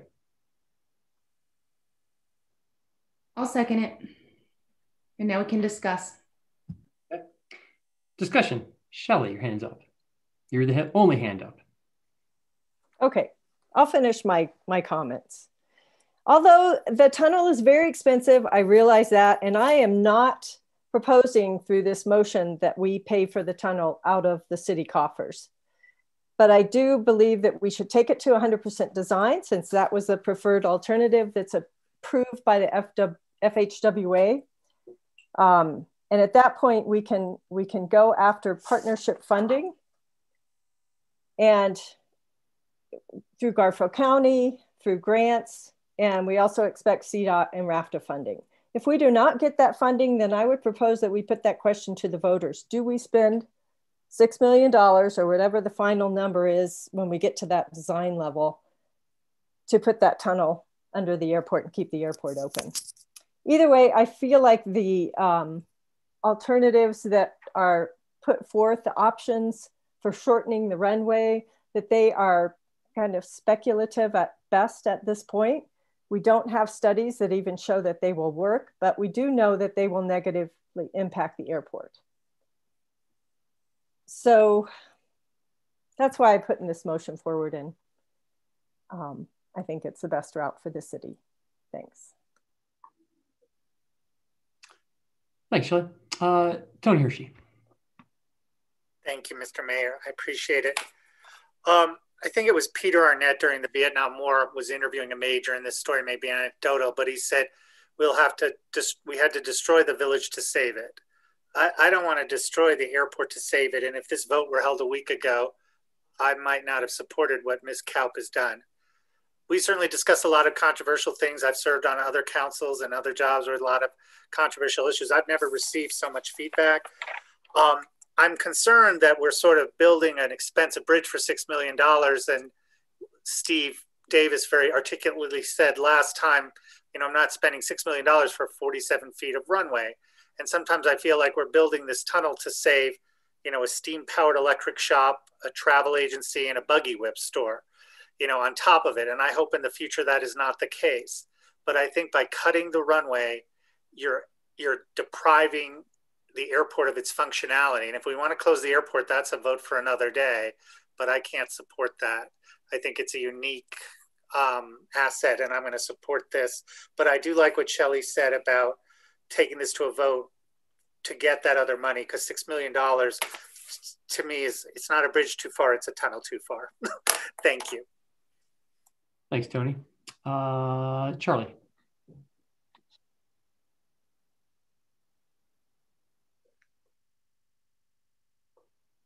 So I'm going to have some longer comments, and I've written them out because I spent a lot of time over the last week, particularly the last several days, trying to make sense of what we're talking about, what we're doing.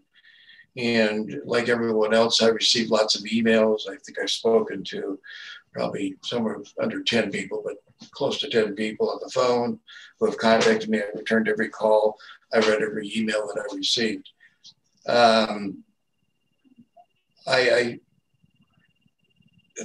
As a council member, I always felt it's important to be transparent.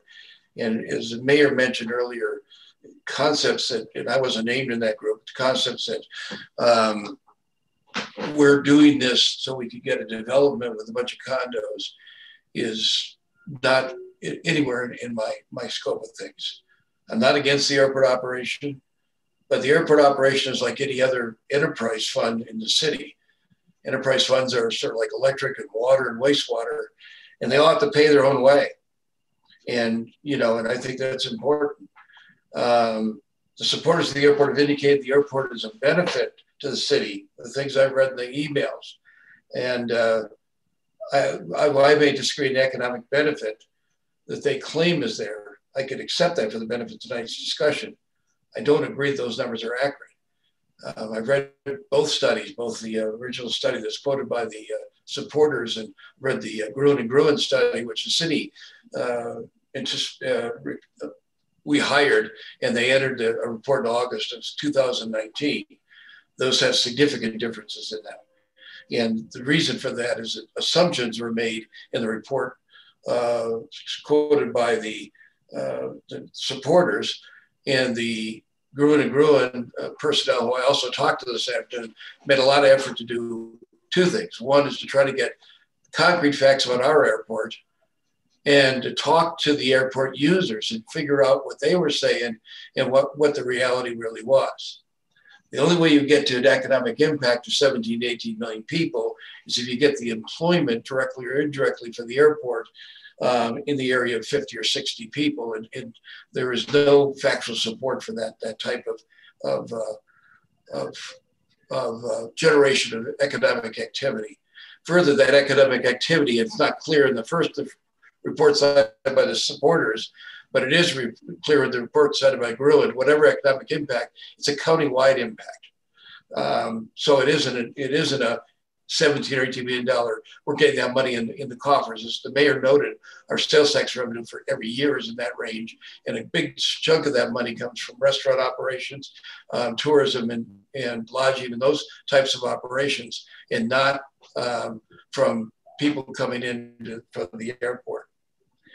Going back to the idea that this is a enterprise fund, the airport supporters are asking the entire city population to support the airport operation by funding a $6 million tunnel. There is no money. I mean, just because it's a $56 million project with the tunnel, and you're asking for $6 million, there's no money. We don't have the money for $56 million. We're hoping to get, we have a $20 million that we dedicated from the A&I money that we've allocated. We've said that's where we're going to go. I think we have another $4 million from RAFTA, our partnership with RAFTA, and maybe we're going to get money from a BRIC grant. But we don't have the money. And if we spend $6 million here, it has to come from some source. It's my view, this tunnel only supports the airport operation. It is only there so the airport can continue to be in the size it is. I have a fiduciary duty, and when I was elected, a fiduciary duty to citizens to properly manage city funds. And I believe I've done that, and I intend to continue to carry forward in that and to try to make decisions in a neutral way. Not because there's a lot of people supporting this, and I think the airport group has certainly managed and got a lot of people to contact us. That's great. I'm glad to see people get involved in the city government. But that doesn't mean that changes my mind on the pros and cons.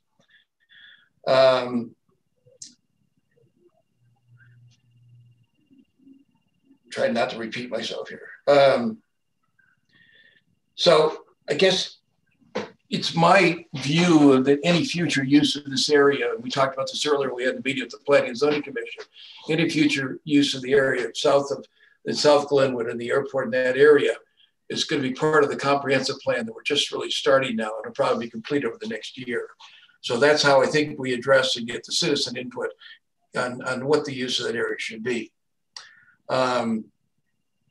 The other issue, of course, that we're facing, and we talked about again with the Planning and Zoning Commission, is do we have growth or no growth? That's a big issue. We haven't addressed it yet.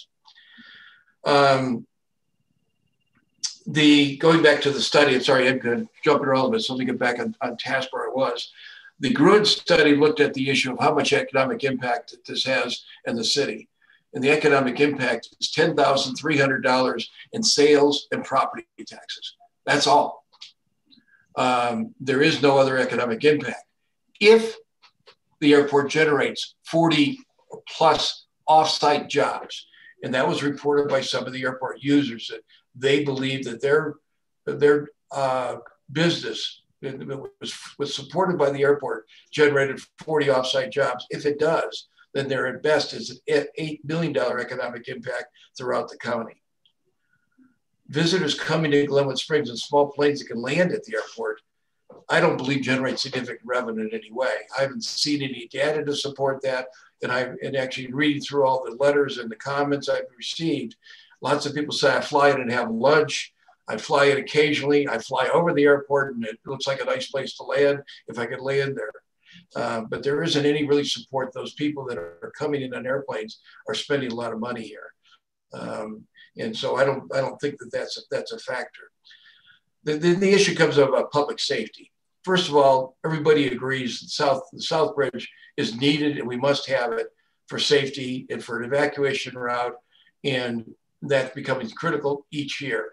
The longer we delay this project and the longer it takes us to get this project to completion, the more we are at risk of losing maybe not the full scope of the lives indicated in the report last week, but a lot of lives are in danger because they can't get out of town in time. So I think we need to get the South Bridge done.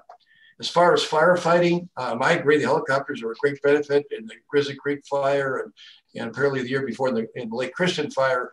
The helicopters use this space and that can still be done. There's ways to do that without having a full airport.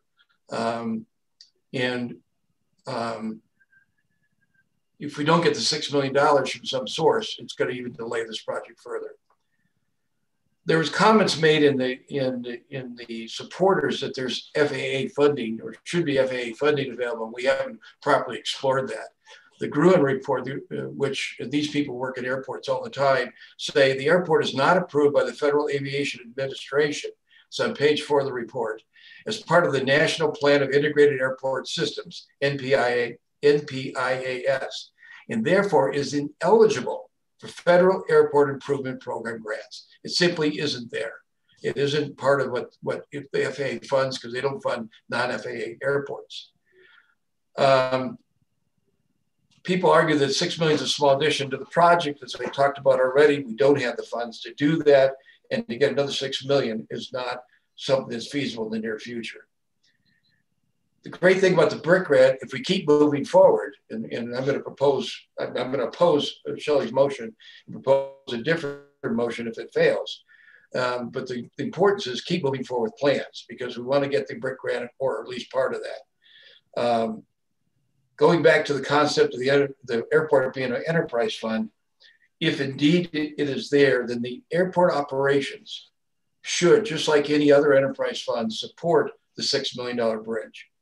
And if the airport supporters can go, and this would include the airport board, I challenge them to go and say, how can we do this? Can we raise user fees? Can we raise other fees in association with the use of the airport such that we can raise sufficient revenue to support a bond issue, because enterprise funds can issue a bond issue to pay for this $6 million project. If they can, I'd be happy to change my vote and support a tunnel, because then I believe they're paying for what they're using and what the additional cost. The city is on a short time fuse. We need to move forward. It's my view that option 2, even though it's been said it is not possible because it's going to lose 43 feet, that we do need to have a further study of that. And if this motion of Shelley's fails, I'm going to be moving to ask city staff to immediately look at option 2 in great detail and see if that can provide a safe and reliable airport. If it can, that solves the problem. We have the airport. We have a few years before we're going to dig ground. We can work with the maintenance operator, see if he would want to move to the north side of the new roadway. We can work with Classic Air Medical. They could be on the north side or the south side of the new roadway and have a helicopter pad, maybe even on the north side. We can still have all those operations in emergencies we need it. One other thing in safety I forgot to mention, I have not been able to find any support for how many fixed wing aircraft come in and out of the airport for purposes of medical evacuation. They talked about that only can do it by road. Well, we have the Classical Air Medical. They can take someone in a helicopter from Valley View Hospital to either Eagle or Rifle Airport in minutes. So we're not talking about a long delay by taking someone to an airport that can better handle typical medical aircraft. Very few medical aircraft can actually land at this airport. I believe that if it comes back and option 2 doesn't allow for a viable airport, a viable, useful, safe airport, if we can't do it after the study on the airspace, that we then say, okay, rather than no tunnel, we will do either a tunnel or we take to the voters, do we keep an airport or not? But if we take that to the voters, I think the voters also have to understand that they have to come up and they have to say, we're willing to vote to increase our sales tax, our property tax, or something else to support the continued airport operation. Because that's the only way it can be done. Because if the airport board can't come up with the funds to raise fees to support a bond issue, the only way to do it is to raise funds from somewhere else. Otherwise, we have to take the money from the street tax, which is our only other source of funds, which means we don't get to fix any other streets. There is no great pool of funds to do this. And with that, I will indicate I'm opposing this motion, and I'll make an alternate motion if it fails. Thank you, Charlie. Steve Davis. Wow. Well, I'm going to summarize my comments to all your benefit. In the last week, I have not had so many public comments since the Grand Avenue Bridge project. And a lot of them I can disregard because they're from all over the country. But the ones that I really listen to are right here in Glenwood. I have felt every possible emotion on this issue. It's a very difficult question. On council, we have the responsibility to make decisions which benefit the citizens of Glenwood Springs to the greater good of all. Often these decisions are subjects that we actually know very little about. I find there's a lot I know very little about. I don't know how the outcome of an airspace study would impact this project or impact the airport. I don't know ultimately what the FAA thinks. I don't know actually how many aircraft are affected here. Glenwood has many needs, not wants. $6 million could completely repave and update the underground utilities in the Red Mountain neighborhood. And yet I'd had not one comment from anybody in the Red Canyon neighborhood to say, hey, where's my $6 million? $6 million could rebuild 6th Street from the Vapor Caves to the tram, which would greatly benefit the economic vitality of North Glenwood. And yet I heard nothing from anybody on 6th Street about spending this money. $6 million would go a long ways to stimulate the redevelopment of the old sewer plant site that could potentially be the crown jewel of the confluence of our two rivers in this community. Glenwood Springs has not in the past 30 years spent $6 million on any single project other than the new sewer plant and the 27th Street Bridge. So for me personally, I would never support a single project costing $6 million, let alone to put it all into a tunnel under the runway that serves the few rather than the many. However, I don't just represent Steve Davis here. I represent the citizens of Glenwood Springs. And those who I heard from clearly told me this week to design the tunnel and save the airport for its maximum future potential. I can easily disregard those that I have heard from that don't live here and that live in other places around the country. I can easily even discount what I heard from those who own airplanes and have businesses there because I understand their bias. But I can't disregard the Bill Colemans, the Mary Steinbreckers, the Chris Teresas of our community. And so I am going to support Shelley's motion. And I know that's shocking to a lot of people because personally, I would never do it.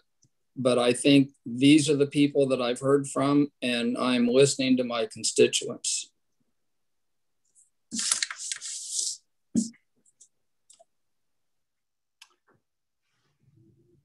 I'm going to jump in with a few comments.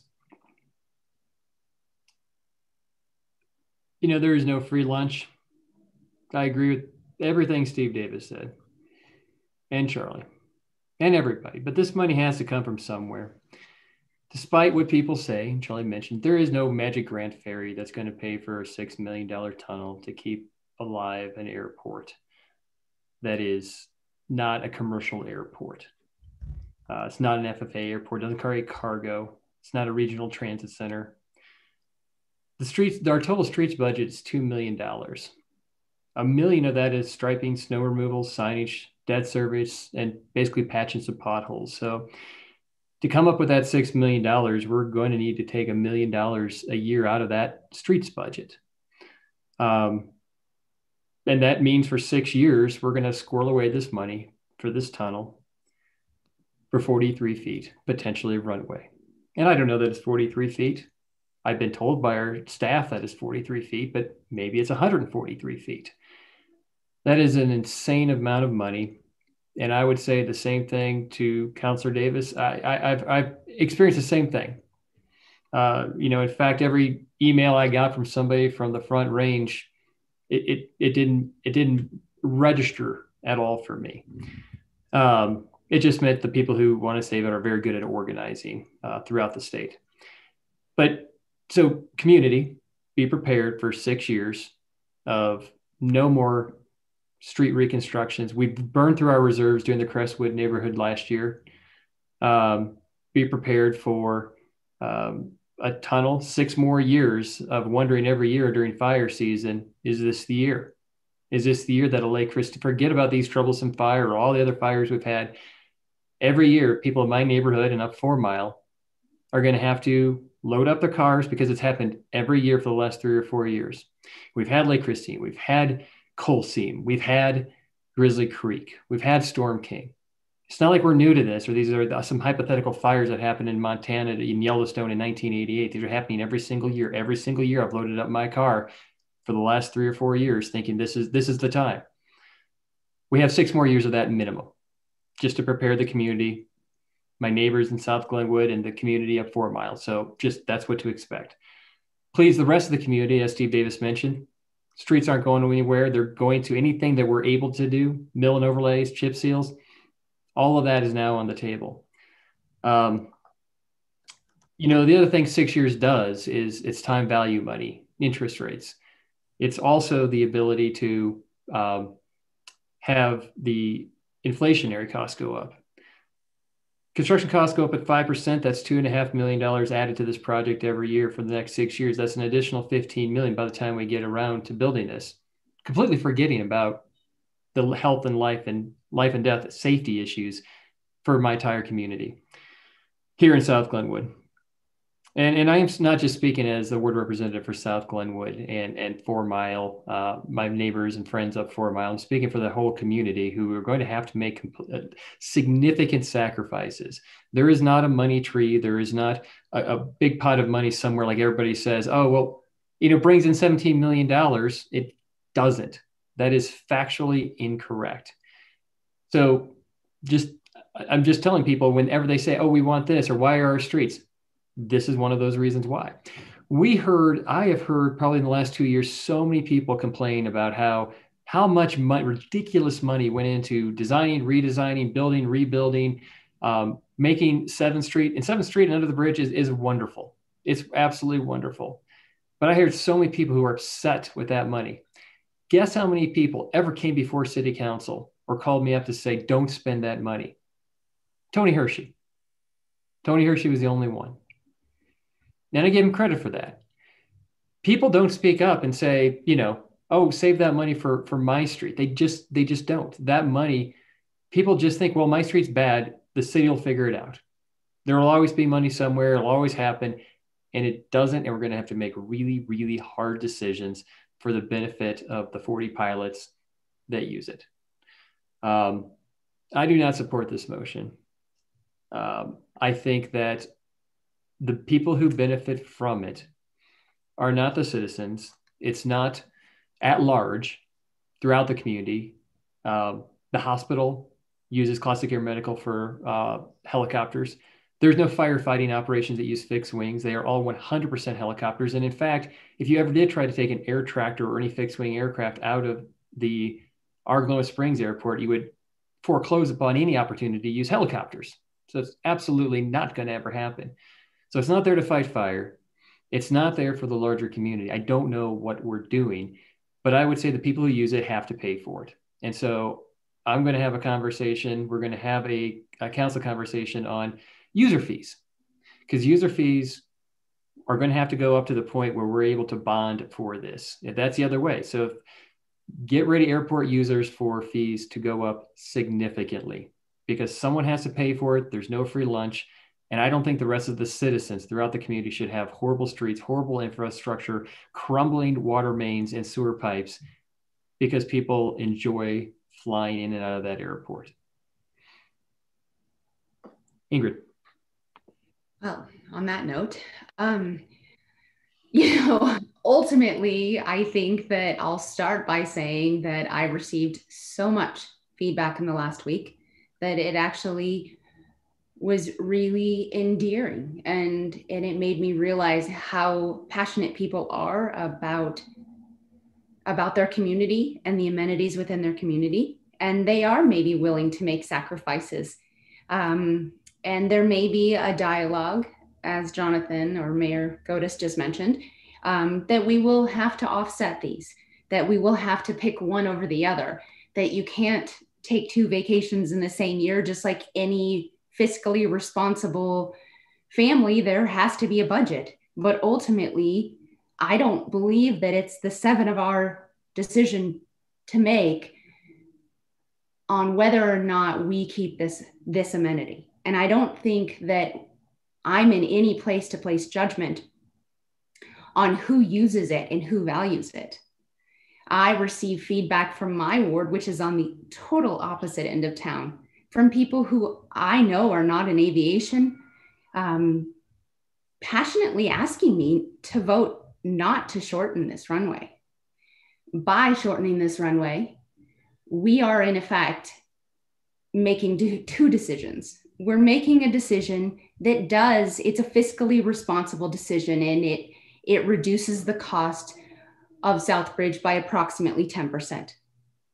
But in making that decision, we're also making a huge decision about the functionality of the airport. But we're not being very clear about it. And we're not asking the people of our community, our voting constituents. And I took an oath of office to be fiscally responsible, but I also took an oath of office to enact the will of the people. And it feels like a contradiction here.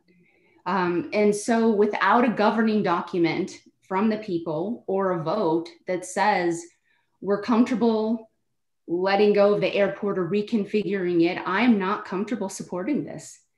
I can say so many of the same echoes of what Steve's comments were. And that is, I took a lot of that feedback, and I'll be honest, I dismissed a lot of it from people coming from out of town because they won't be responsible for any increase in their tax rates or to weather the cost of this project. But when I kept getting feedback from community members who I admire, who I have a lot of respect for, and who I know have the best interest of our community in mind, I can't move forward on shortening this runway at this point in time.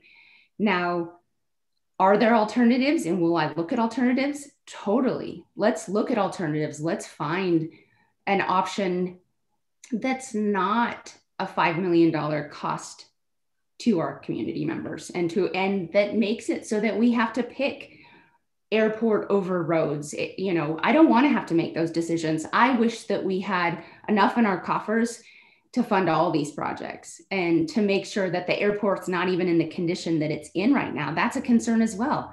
But I'm not going to talk about developing the airport because I'm one voice here.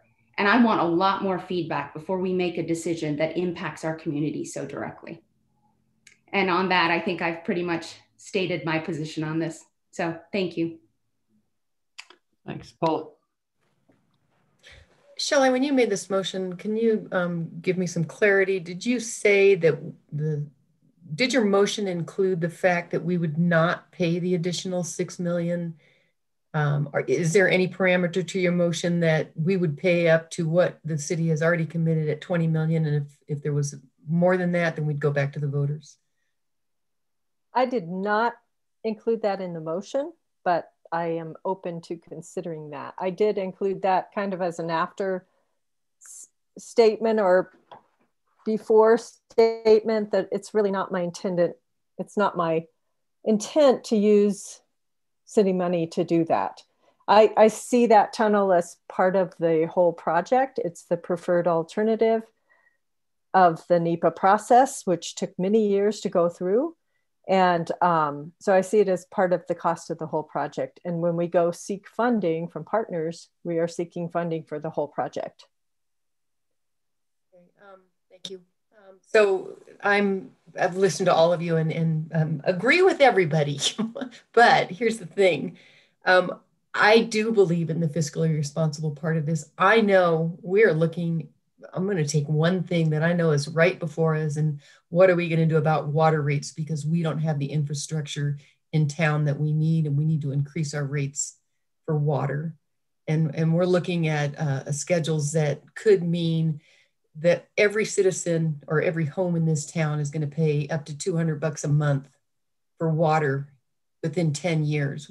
That's on our citizens' shoulder. This is a citizen's question, whether or not we're going to spend this kind of money for allowing the runway to be just the way it is right now. I think there are opportunities for this runway still to support our helicopter traffic, still to support the small craft, although we did not hear from our local pilots how many small craft could still use an airport that was shortened by 42 feet. We've just heard what the bigger guys can't do. So there's some problems in not getting enough information so that we can make an adequate decision. That would have helped. It would also have helped to had the airspace analysis done in front of us and know what that cost was and know that opportunity there on the opposite side of things. So number one, I firmly believe that we have a lot of issues in our town that we need to pay for, and $6 million will pay for it. Or pay for some of it, at least get us started. I still solidly believe this is on county property, and the county commissioner should be sitting at the table with us trying to figure out how to pay for this. And that would help mitigate some of our concerns on bearing the brunt of this cost and not knowing in our future what this is actually going to cost the city. I won't spend a penny more than $20 million on this airport. That's what we've committed to. We have to find the rest of the funding. The airport could end up slightly smaller, but if we look at the way air traffic is going, Terry had mentioned that these aircraft that are privately owned right now, that private ownership is dropping. There is some new technology coming in with aircrafts that are more maneuverable and don't need the space that we currently provide on our airspace. So I think there's opportunities for our airport in the future, even if it's smaller. And so I'm going to say I cannot support this motion right now because it's $6 million. And I think we have some other options. I think there's some cost to that other option that Charlie may be put into a vote if this does not pass, maybe putting forward as a motion. But I think in the long run, we can't afford the additional $6 million, and we can't afford to say we're going to commit to that if that's built and we can't find the funding. Well, Charlie. And I take a lot of time, so I'm not going to repeat what I've already said. I'm only going to kind of respond to what Steve Davis said, and Steve and I agree on a lot of things. And there are a lot of people that I heard from, and like Steve, that are people that I value their opinion, I trust their opinion, but I'm not sure that when they said, yeah, I support the airport, they understood that might mean that either we can't fix Red Mountain and make sure there's adequate fire flow at Red Mountain, although that hopefully will be supported through the water rate, so I don't want to go there, but we might not be able to fix the streets even if we get water flow up there because we have to spend the money here.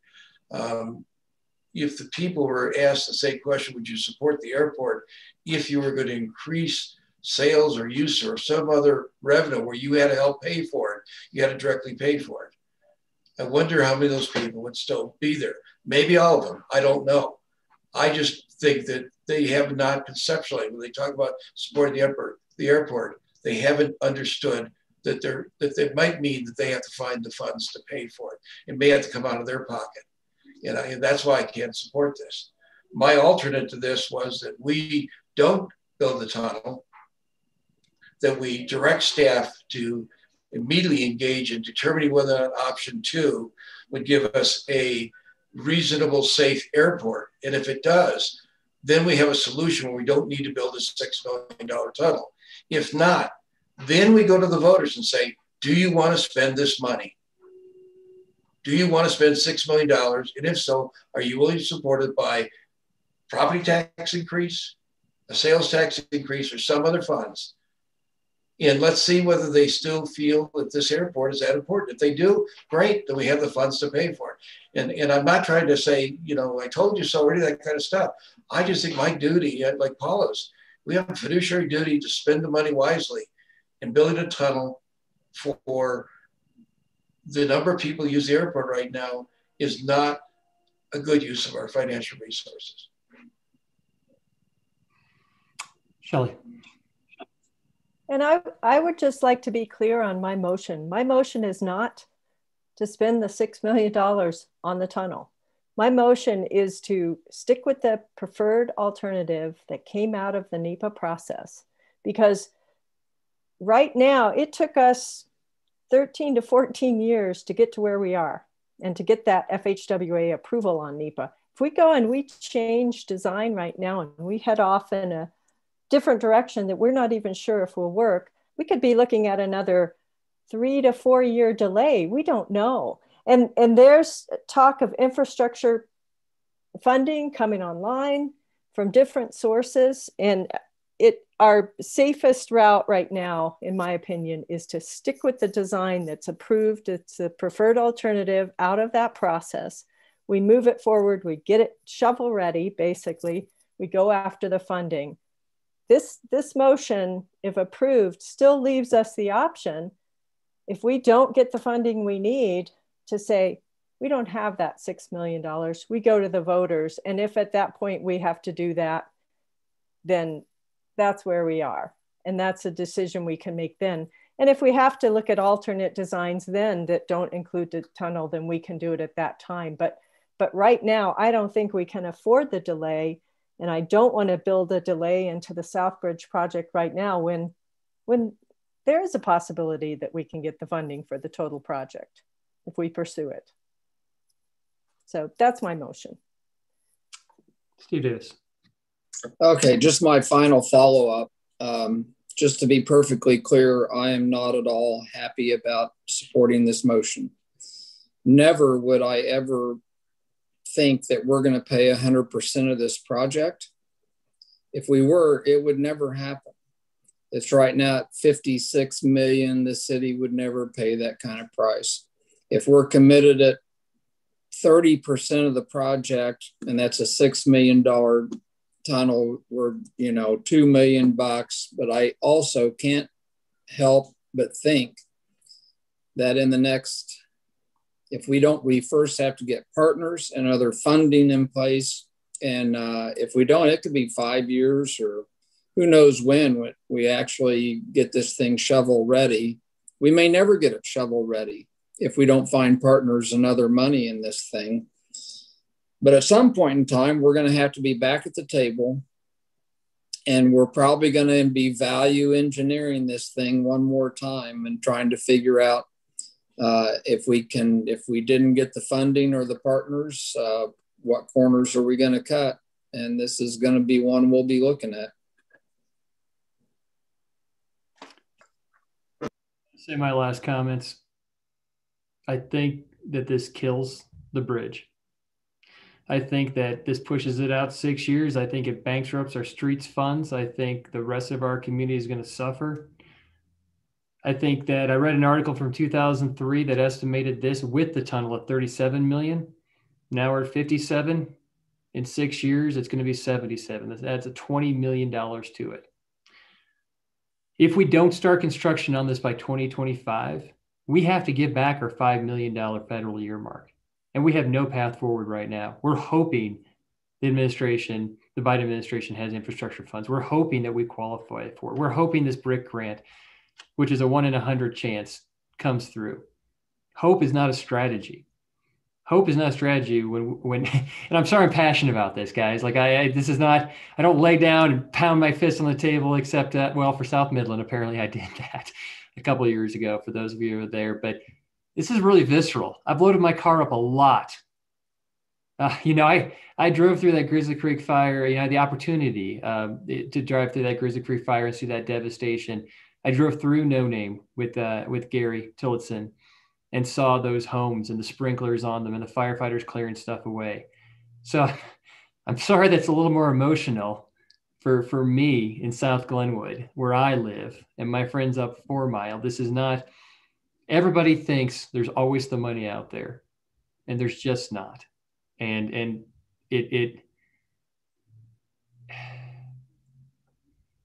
it scares me to kick this can down the road. And I think this is a decision that's going to come back and haunt us. And I hope to God it's not. And I'm being emotional. I'm not talking about facts and figures and all that. I just know that kicking this can down the road costs millions of dollars every year that we do it. And what we've done is we've increased the cost and we've decreased the likelihood that we can get this done on the hope that there's federal money going to rain down from somewhere. So, Ryan, let's call the question. All right. Counselor Stepp. Nope. Counselor Willman. No. Counselor Wuso. Yes. Mayor Godis. No. Counselor Hershey. Yes. Counselor Davis. Can't say maybe. Gotta say yes. You can abstain. I could abstain. An abstain is a vote for yes. All right. It is. Was that a yes? I guess so. And Councillor Kaup, or Mayor Pro Tem Kaup. Yes. Motion passes 4-3. Mr. Mayor, can we take a brief break? Yeah. Charlie, is that what you're going to suggest? I'm sorry. No, actually, I was going to make another motion on the same topic. Yeah. Go ahead, Charlie. Oh, I move we direct city staff to proceed to examine option 2 as identified in last week's meeting to determine if we can have a usable, safe airport and report back to us as soon as possible. Well, is that, Mr. Mayor, a motion, or is that just more sort of direction? Because I would support that as direction. It's a motion. I understand it's a motion, but I'm not going to vote for it. I think there's significant funds associated with that because there would need to be an airspace study to confirm that. So there is time and work and funds associated with that. So I think a motion is probably appropriate. That's what I'd ask. Thank you. Yeah. So Tony, was that a second? Okay. I will second that. Questions, Ingrid? I'd like some clarity on what that entails and what kind of cost would be incurred in that. Terry, would you be able to answer that? Yes. So if we were to pursue option 2, we do need to do an airspace study, as Jonathan has said. So the estimate on the airspace study right now is between $50,000 and $60,000. We would also need to revise our environmental assessment to allow for the shortened runway. So this would be replaced. Terry, let me stop you. My motion was just to do the airspace study, spend that 50 or 60. So that's all my motion was intended. So if it said something else, I apologize. No, all right. So I'm going to revise. So if we were just going to do the airspace study, just to see if that option is at least viable from a beginning standpoint, you know, the starting cost is 50 to 60,000. If we were to take it any further than that, you know, to try to replace the tunnel option, then we have to revise our environmental assessment, and that is another $200,000. Thanks, Terry. And Ingrid, to be clear, those are just the design costs. To go further than that, you know, adds to the construction cost, and that's on the order of probably about 500,000. So we would spend a significant amount of our entire budget that we're already lamenting about spending, potentially just looking at an alternate that we may not end up using. I guess my view, Rhetorical question. I'll quickly say it. No, the reason I said Ingrid is that if we can spend $50,000 or $60,000, and that shows that we can get an airport, then we can revisit the tunnel. If we can't, and these other costs, that's all I'm suggesting is spend that. I agree. I don't want to get any other costs unless we know we can get a viable airport. That was my original intent in coming in here tonight, is to get that study done quickly. Okay, and then Carl also had a comment. I was just trying to clarify that I think what Charlie's motion was just the 50 or 60 as additional information. It wasn't the 500. Okay. I'm supporting that motion only because I think that that's information that we need to have if we go to a vote of the people. If the people are going to be asked to fund this, they need to know when we say 43 feet and the opponents say, no, that's not 43, it's this. We don't. I think part of the reason we're doing a tunnel tonight is because we didn't have the final answer on that. And if it is 43 feet or 143 feet or 430 feet, those things all make a big difference. And so I think spending 60,000, we need to do as a way to understand what we're going to the voters potentially for. So okay. In that same vein, is there anything else that we should be directing staff and or voting on that would be components of this decision that we feel like right now would be a good opportunity to discuss it and make sure that we're doing that as well? Great question. Terry? I'm sorry, I didn't understand the question. Yeah, so Jonathan just said that this study would allow us to give information to the public in the event that we go and it's on the ballot and we vote on it. And I asked, are there any other data points or studies that you feel would behoove us all in better understanding the best direction for the airport? I think the airspace study would clarify whether the runway is viable from a horizontal and a vertical standpoint. The other thing that I could imagine that the council would be asked about would be, effects of a shortened runway on the overall business prospects of the airport. So, the maintenance hangar under a shortened runway is disconnected from the runway. So I could imagine that the council would have questions, comments about, the business impacts. So that would be another potential sticking point question. I would throw in potentially knowing the number of planes out there, right? That is something we simply do not know. And maybe knowing the number of flights that come in and out. You guys might want to know. Charlie, I have no idea how much that costs. Well, it's a game camera. Go ahead, Steve, and then Shelley. Well, I like the idea of remaining flexible, and I think this goes back to the beginning of my statements where I said that I find that there's a lot I don't know, and we're asked to make decisions about things we have no knowledge of. We buy studies all the time, and oftentimes we do absolutely nothing with them at the end of the day. And maybe that's what this one would be. But I will support Charlie's motion because I think that airspace study is going to be really important in the future, whether we use it or not. And I would like to say too, it doesn't matter how many airplanes we have out there. The thing to consider is how many airplanes it actually affects to have a shorter runway.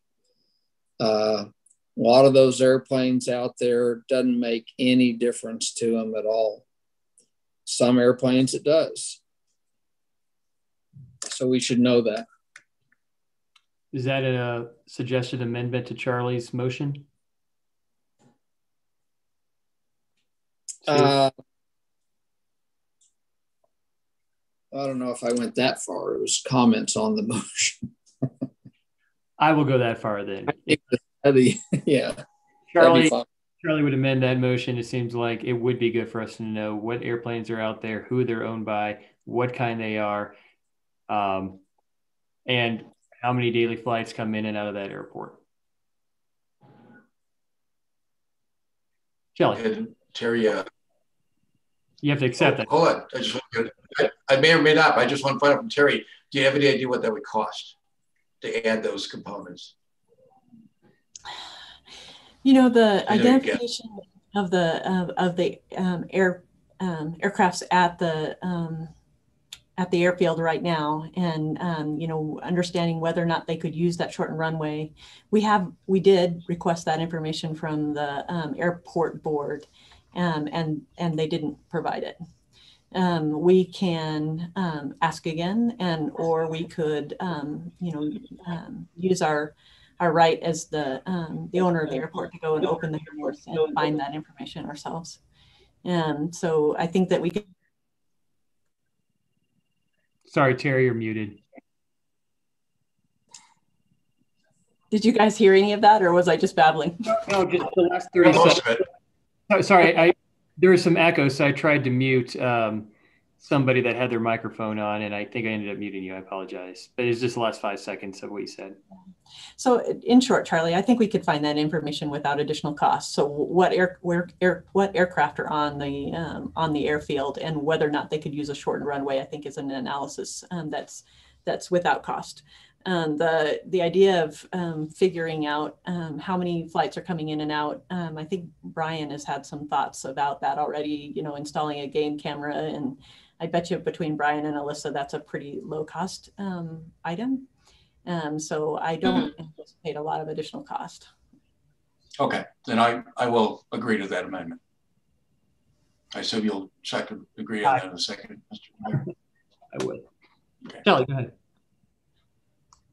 Okay, Terry, I had a couple of questions on where would that study be paid from? Would that come from the earmark funds?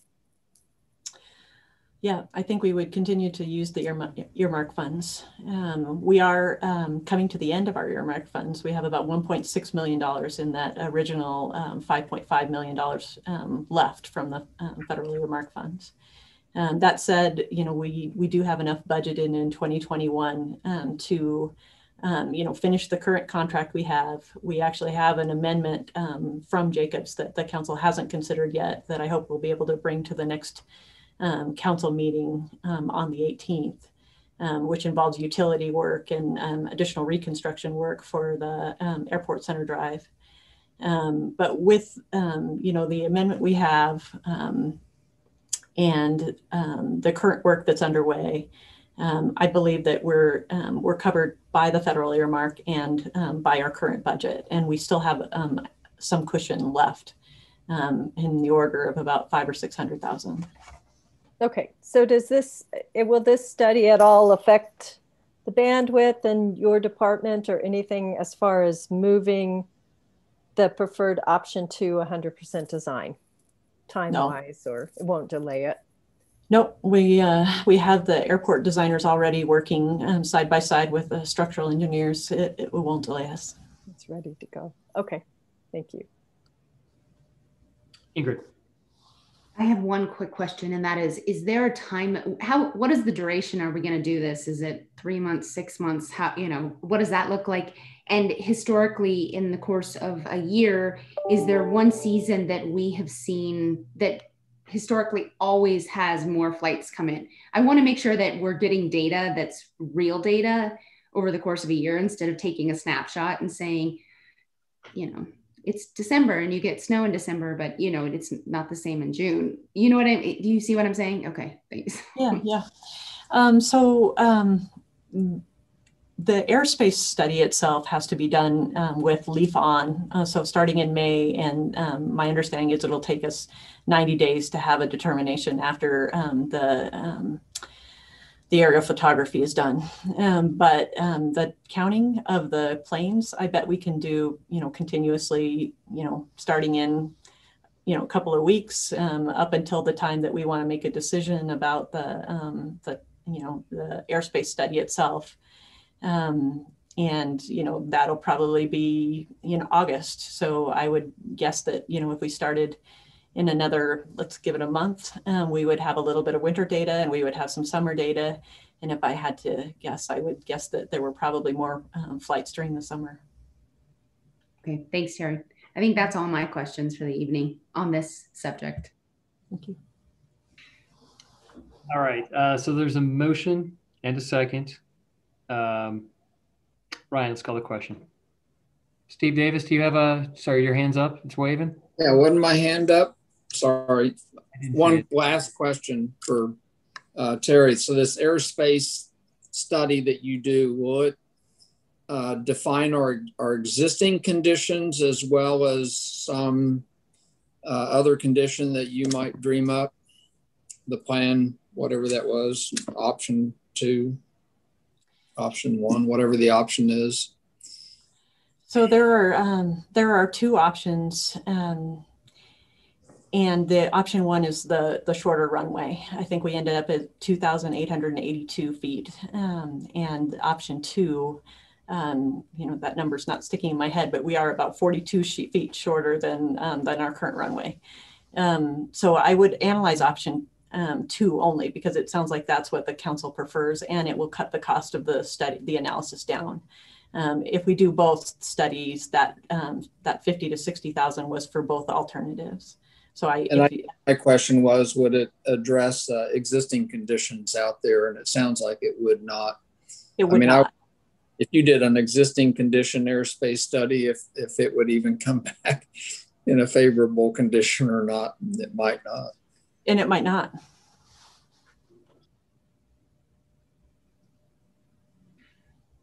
So Terry, you said that 50 to 60 encompasses both options. So are we just assume it's more like 30, 40 if it's just the one option, option 2 that you'd be evaluating? I think so. I mean, I don't have Jacobs on the line to confirm it, but yes.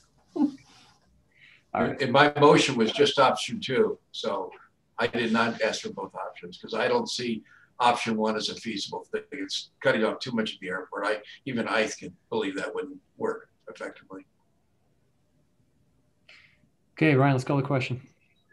All right. Councillor Hershey. No. Mayor Pro Tem Kaut. Yes.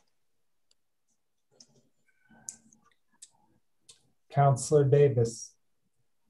Yes. Councillor Willman. Yes. Councillor Wusso. Yes. Councillor Stepp.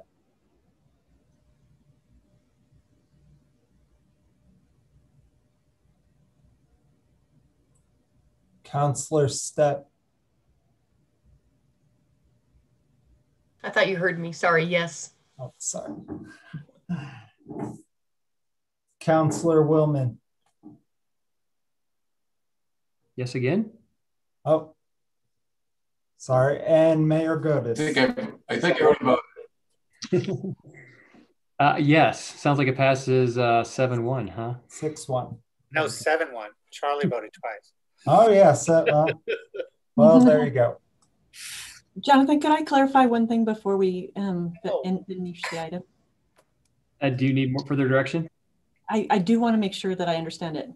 Yeah. So my understanding is that the council wants us to proceed with the tunnel design and to analyze option 2 in an airspace study.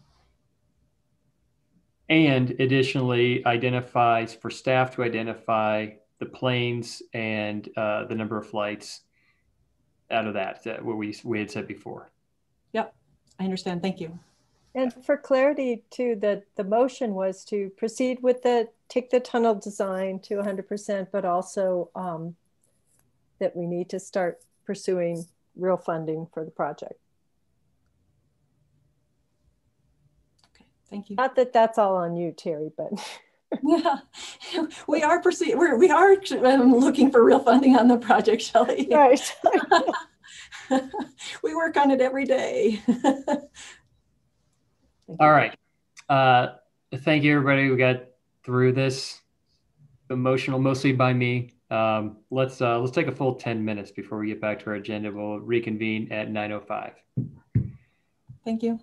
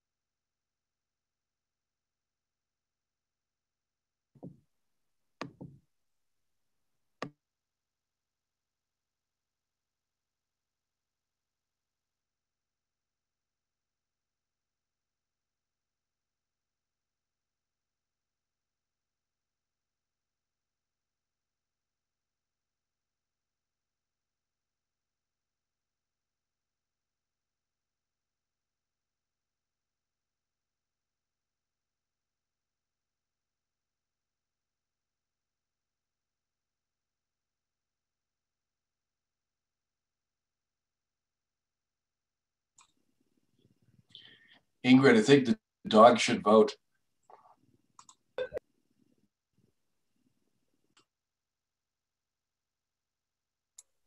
Who should vote?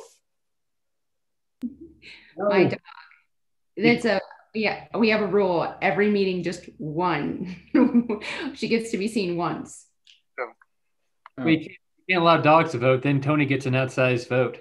I get 2 votes. That's right. I mean, but Charlie got 2 votes, so I mean, right. I don't. I mean, you just have to be comfortable in the way your dog's going to vote, right? Like, I think that's. I would cancel myself out. Discord there if the dog votes against you.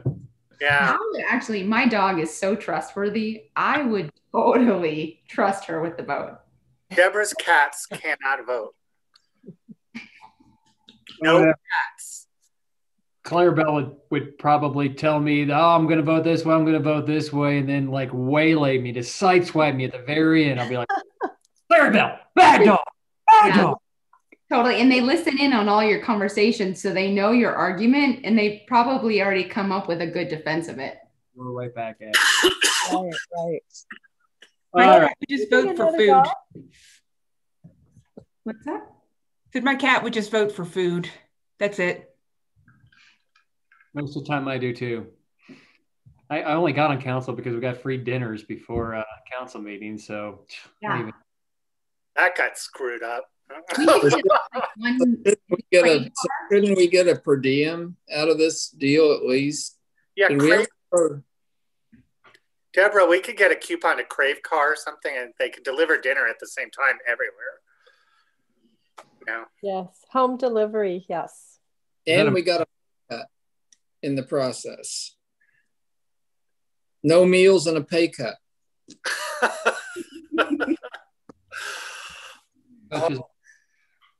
All right, let's get back to it. Motion to adjourn. Oh man, I'd second that. Second. We can. We got to get through some stuff. Is there stuff though that people want to take off of it? Is there? No. Okay. Tourism board structure. We're just running a little bit behind. Christian, handing my timekeeper. Tourism board structure. Who's up on this?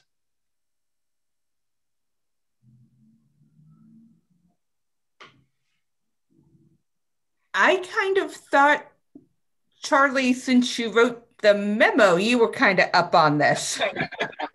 Okay. I was happy to take lead. So if you read the memo, I really tried to figure out the structure.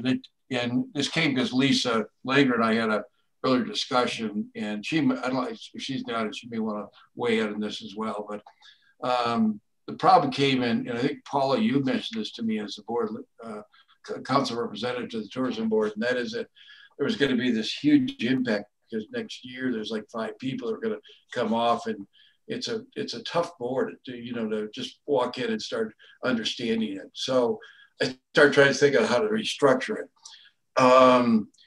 As that evolved, I had conversations with some of the people in the lodging industry and more conversation with Lisa, and the structure of the board probably needs to be looked at. I have an idea what it ought to be, but I think the tourism board ought to be looking at that. And I've shared my idea with Lisa. So I guess my deal for tonight would be we do two different motions. One is we appoint the people. I think Ryan sent us out a ballot to vote on the tourism board. It's in their emails. But you have 2 lodging candidates. You have Lindsay Ball and Taylor James. And I didn't write the first names down in my memo, but I think that's right. Lindsay's associated with the Hot Springs Pool. Taylor's with the Hotel Colorado. One would be appointed to a regular membership. The other would be an alternate. And then in the citizen with the interest in tourism, we have Patrick Drake, who's a current member. And then I forgot Ms. Montrose Cowan's first name. I don't have it in my memo here, so I apologize. She would be the other one. One of those 2 would be appointed, with the other one being an alternate. And then it really gets tricky because you have this tourism, you have a resident who is not directly or indirectly related to tourism, lodging, restaurant, or retail. And the Sharon Brady is owner of a retail store downtown, so she technically doesn't qualify there, but she's got that position, and she's got another year in her term. And Susan Emery works for the Caverns and the Iron Mountain Hot Springs. So the question is, does she have a direct or indirect interest? I don't really have any view on that, because my view is that those resident positions that were appointed probably need to be looked at. They're probably not good people, not the people themselves, but the concept of it, just a resident doesn't have any connection to those industries. Probably not a reasonable thing, because this is such a technical field, and the support of the funding that is available and is needed to be spent each year to support Glenwood should be done by people who are in the industry that understand it. So I guess my view is, and then we have Mike Meritorious, who's the chamber rep, and I think that's all. I didn't write Mike's name down because he's the only appointment for that, but he would be appointed to that position. So my view is we appoint those people. If you're going to appoint Ms. Emery, I think, and I shortened the memo because it was confusing.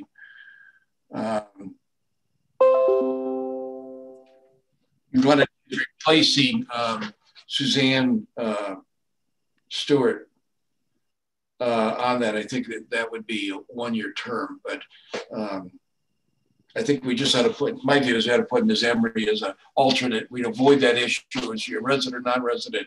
And then next year, if the tourism board comes up with a new structure, then we can finish correcting these terms. The three people for that'll leave one vacancy. But if the two people we appoint should be for a 3-year term to 2024, that'll allow for that, basically a 3-3-3 structure. And I probably confused everybody again, so I apologize. Yeah, can I ask a question, Charlie? So I was talking to Lisa earlier today, and she felt that this might not be a big deal, because if we name an alternate tonight, and we promote that alternate next year, it's not 5 people turning over, it's 4. And if one of the 2 people that are term limited, say Trent Blizzard, decides to go back on after a year off, then we only have 3 vacancies. 3 vacancies on a 9-person board is, I don't see that as a huge cliff effect or a huge problem that we need to solve.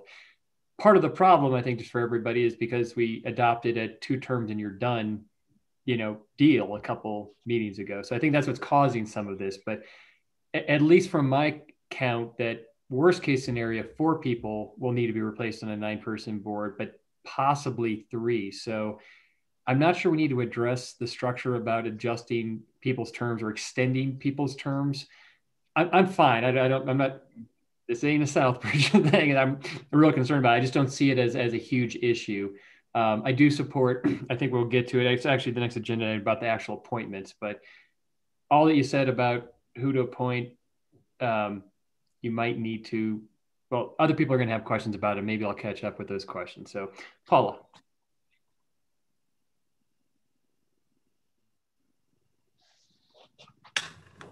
So I just wanted a little clarity. Number one of the things that when I was kind of looking at this on the agenda, I was thinking of some things that I've had some conversations about, and one of them was alternates. We've never had alternates on the tourism board, so I would like to make that a discussion with the council of saying, yes, let's get an alternate on every board and commission so that we have that opportunity for transition in the future. And we know that somebody can step into a position with a full on regular term.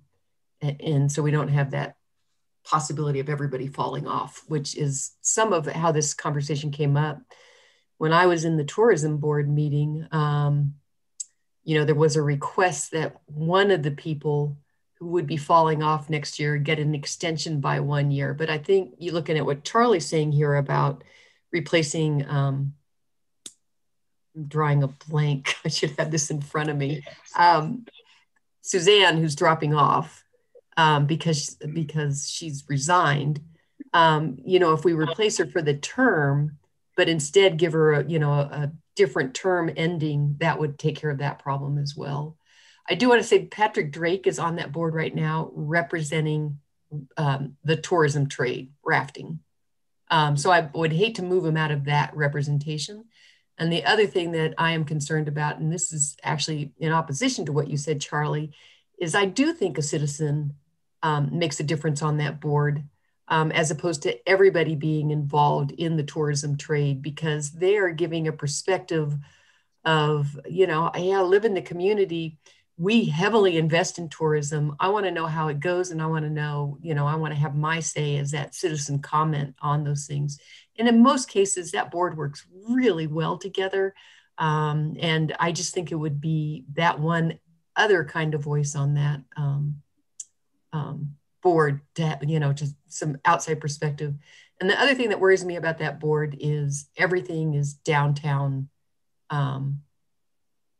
It's focused to the downtown. And I do worry about our hotels out on 6 and 24. When we look at the Meadows, those people rely on tourism traffic. So we really need to kind of look at this as more than the downtown core when we talk about tourism in Glenwood Springs.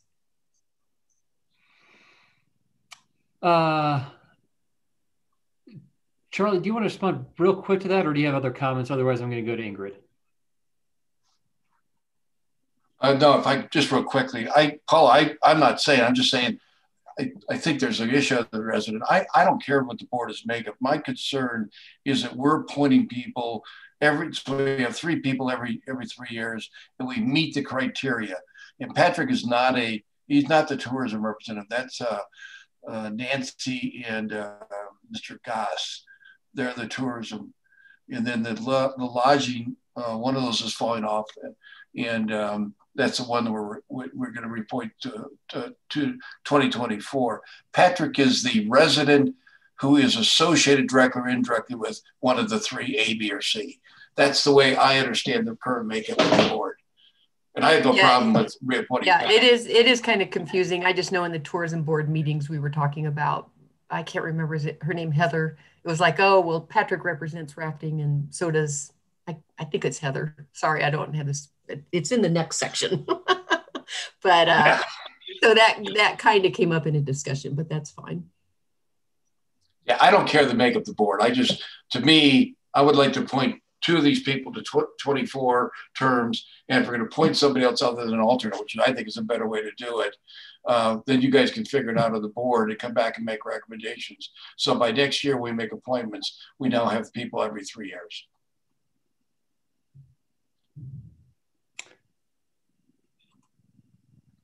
Ingrid. So Paula, you asked good questions, and they were questions that I too asked Lisa when I had coffee with her last week, maybe week before.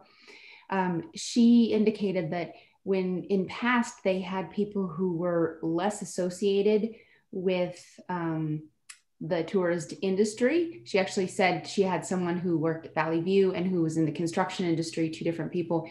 She said they had a hard time engaging. Their schedules didn't always allow for them to meet at the times that they meet for the meeting. And she said she felt that they didn't always even have a lot of interest in being on them. I mean, they wanted to be on the board, but they didn't have the same jargon and just basic interest level in that industry.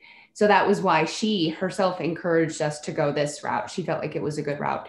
In addition, I actually am curious if we should make a motion to just a broad range, add an alternate on these boards, or as we're doing this evening, do we need to make a motion on each one to add a permanent alternate to the board? I don't know which is a better route to do it. Carl, can you opine on that? Currently, your code doesn't actually provide for alternates. So if we don't have a code that how do we have alternates? There's a provision in the code, Carl, that says that we could appoint 3 alternates in any board and commission. I don't remember which section it is. Right. I just looked that up today. I guess those things like let me back up. I I don't know actually across all the boards and commissions how many you have appointed now as alternates, because it seems like we're doing it pretty regularly. Setting that aside for a moment, I mean, honestly, you can kind of do what you would like to with this. I do think that the more important thing is if you're going to change the makeup of the board, you know, how you appoint or who you appoint tonight may not be that, you know, I mean, I don't want to say it doesn't matter, but it's potential that that's all going to change if you guys revamp the board makeup, whether it's to a total number or categories or however you want to do it. So from that standpoint, it's you guys' call what you want to do. Yeah, because you can always change. These boards serve at your pleasure. So if you want to change things up, you can. So I don't know that that's super helpful, Jonathan, but that's the reality is that if we're looking at a change coming up, who you appoint tonight and for what terms may not be relevant. Well, having just met with Lisa and also reviewed Charlie's kind of structure, I'm in agreement with what Charlie wrote up. I think it aligns both with what Lisa and the feedback we received from her, as well as what I think would be a good moving forward. So Mr. Mayor, I just looked at the ballot. That Ryan put together, and it doesn't. One, I don't necessarily agree that Susan Embry would be the resident seat to fill Susan's vacancy,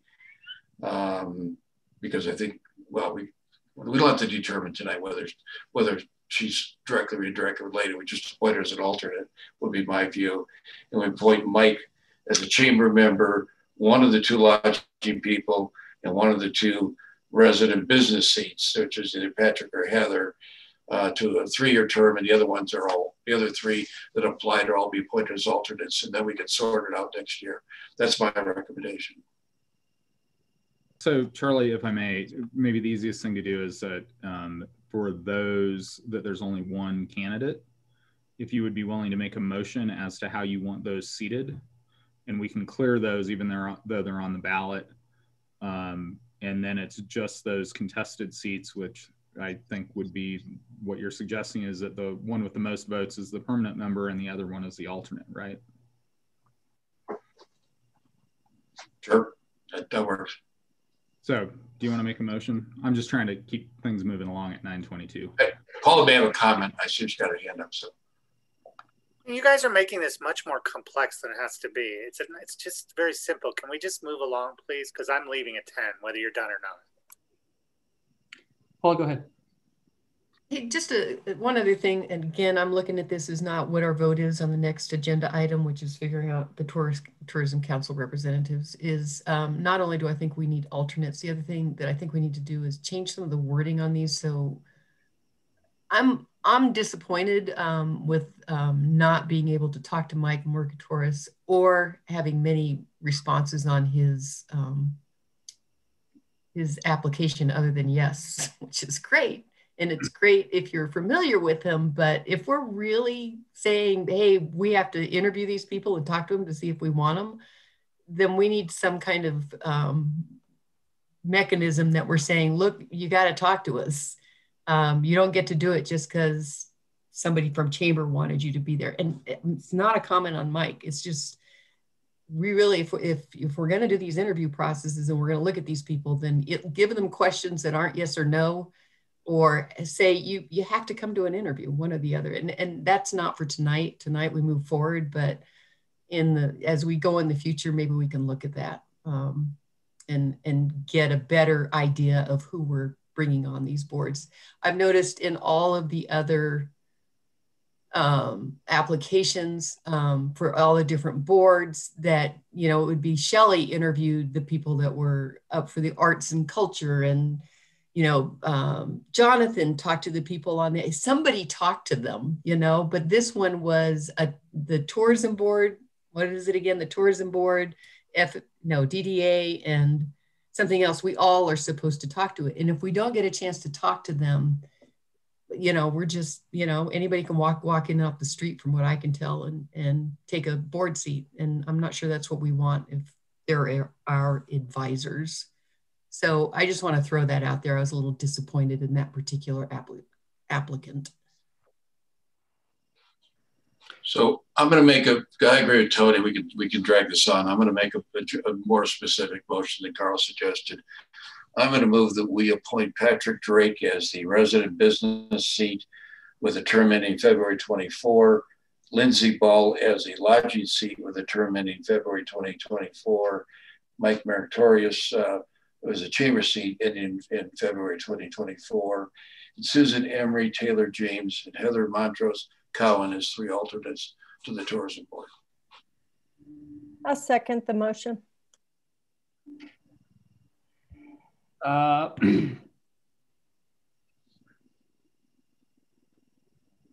Further questions? You know, I would like to see Taylor James in that lodging seat myself, and Lindsay Ball as the alternate. My preference. So I don't know how that affects it, but go ahead, Ingrid. I'm with Jonathan as well. Just what you just said is exactly how I would like it. Right, I'll modify it. I'll remove the appointment to the lodging. Let's do that one separately. Thank you. That's a clean way to do it. Any other comments on any of the other votes? Paula? I'm modifying my second. Okay. Thank you. And then thanks, Shelley. I think, Paul, you had a good point. Charlie, would you consider also taking out the mycotosis for the chamber seat as well, so we can vote on that separately?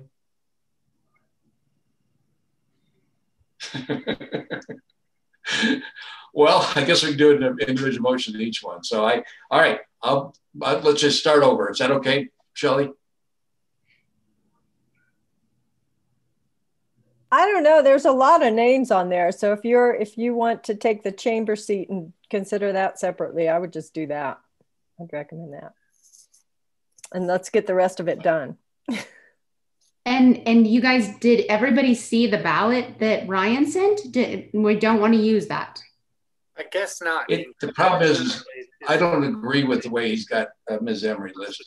I think she's directly or indirectly related to one of the industries. So that's my problem. Well, then let's not vote on that, but vote on all the other ones. Yeah. Well, that's what I'm trying to do, but I don't care. Okay, so the motion, Charlie, can you clarify the motion as it stands? Well, if we take out the lodging and we take out Mike, then we're voting on Patrick Drake for the resident business seat for term ending in February 2024. All in favor of Patrick Drake for the resident business seat, term ending 2024, signify by saying aye and raising your hand. Aye. Cool. Next. I will not make a motion to appoint Mike Meritorious as the chamber seat for term ending in 2024. Great. Is there a second? Tony seconded by raising his hand. All those in favor of appointing Mike to the chamber seat signify by saying aye or raising your hand. Aye. All those opposed? Motion carries 4-3. Is that correct? Is that a split vote? I just want to make sure that everybody agrees to that. Okay, everybody's nodding. They agree to that. All right, next one. Suzanne Emery for the resident seat. I'd like to leave her as an alternate. Let's just vote on the lodging one, and then the rest we can make alternates. That's my view. Oh, I'm sorry. Okay. Lodging. This is somebody, Taylor James for lodging. All those in favor? Oh, yeah, sorry. You'll second that, Ingrid? Okay. All those in favor of Taylor for lodging signify by saying aye or raising your hand. All those opposed? Any opposed? Okay, motion carries unanimously. Now, Charlie, are we to... I would move that we appoint Heather Montrose Craven, Lindsay Ball, and Susan Emery as alternates to the tourism board with an undefined term at this point. And I'll second Charlie's motion. I'm not going to support a board that has 9 members and 3 alternates. I think 3 alternates that's just I don't know, that seems pretty unwieldy, but let's take the vote. It's been moved by Charlie, second by Ingrid. All in favor, signify by saying aye or raising your hand. Anybody disagree? All those who disagree. Tony, what was that? What was your vote? I voted aye. Okay, so the Passes 3. It passes 4-3. Okay, thank you, Carol, for helping me out with that. All right. Any other motions on the tourism board that we need to determine? I would just give the tourism board direction. I don't know if we need a motion to look at the structure and to report back to us before the end of the year on that structure. So when we make appointments in 2022, we've got this solved. Is that, I can make it a motion, but my view, if if everybody agrees we should do that, then my view is that's the easy way to handle it. Is there a second?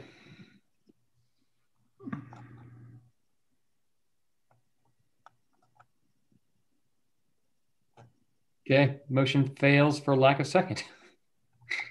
I would like to just make a comment on that, Charlie. And I guess, you know, that structure was set up by council in, I think, 2009 or so. And I guess I'd like to have council have input on that structure. No problem that somebody's got to start it. And I think lodging is the best place to start it. And I'll tell you, I spoke to Bruce Christensen, who had a lot of voice in that 2 or 3 days ago. And he agrees. He thinks there's a need to take a look at it because he thinks the reasoning when they did it originally doesn't exist anymore. And I won't get into more detail tonight. But somebody's got to make a recommendation. The tourism can make the recommendation. We still got to talk. We have to approve the change in structure. Yeah. So I don't want to spend a lot of time. That was what I was recommending. I wasn't saying they decide. They make a recommendations by the end of the year. We have to decide the terms because we have 3 people now appointed for indefinite terms. So at some point we have to decide that, correct? Right. Okay. Yeah, and I would argue that underneath the code, if you leave them undefined, they end in 3 years because that's what the code says the term of an appointment is.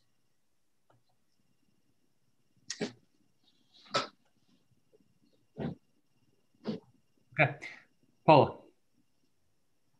Charlie, is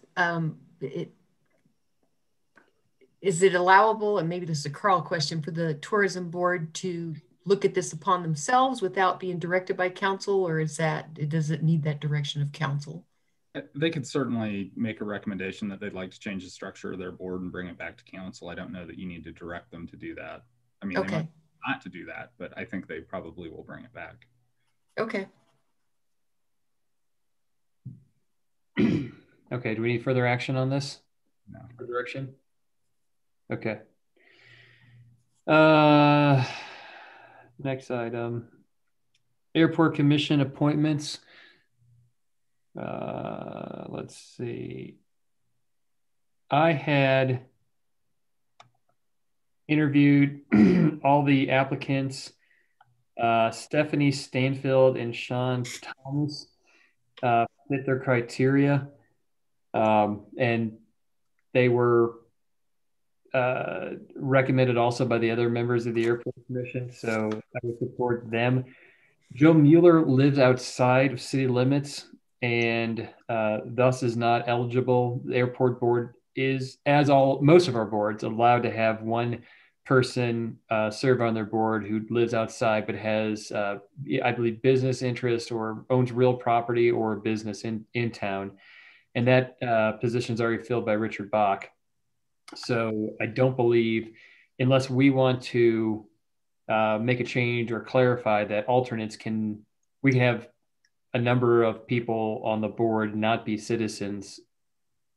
That feels like a longer conversation if that's what the direction we want to go. So I wouldn't recommend him now for a alternate position. And we don't have an alternate position that's actually unfilled on that board yet. So I do think it would be good to have an alternate position, but I don't know that we have board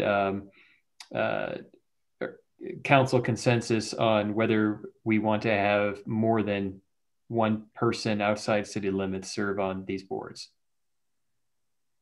So my recommendation is we appoint Sean and Stephanie and at a future conversation, if there is a will for folks to have that conversation, we need to bring that up, I think, at a short council meeting item and agenda item.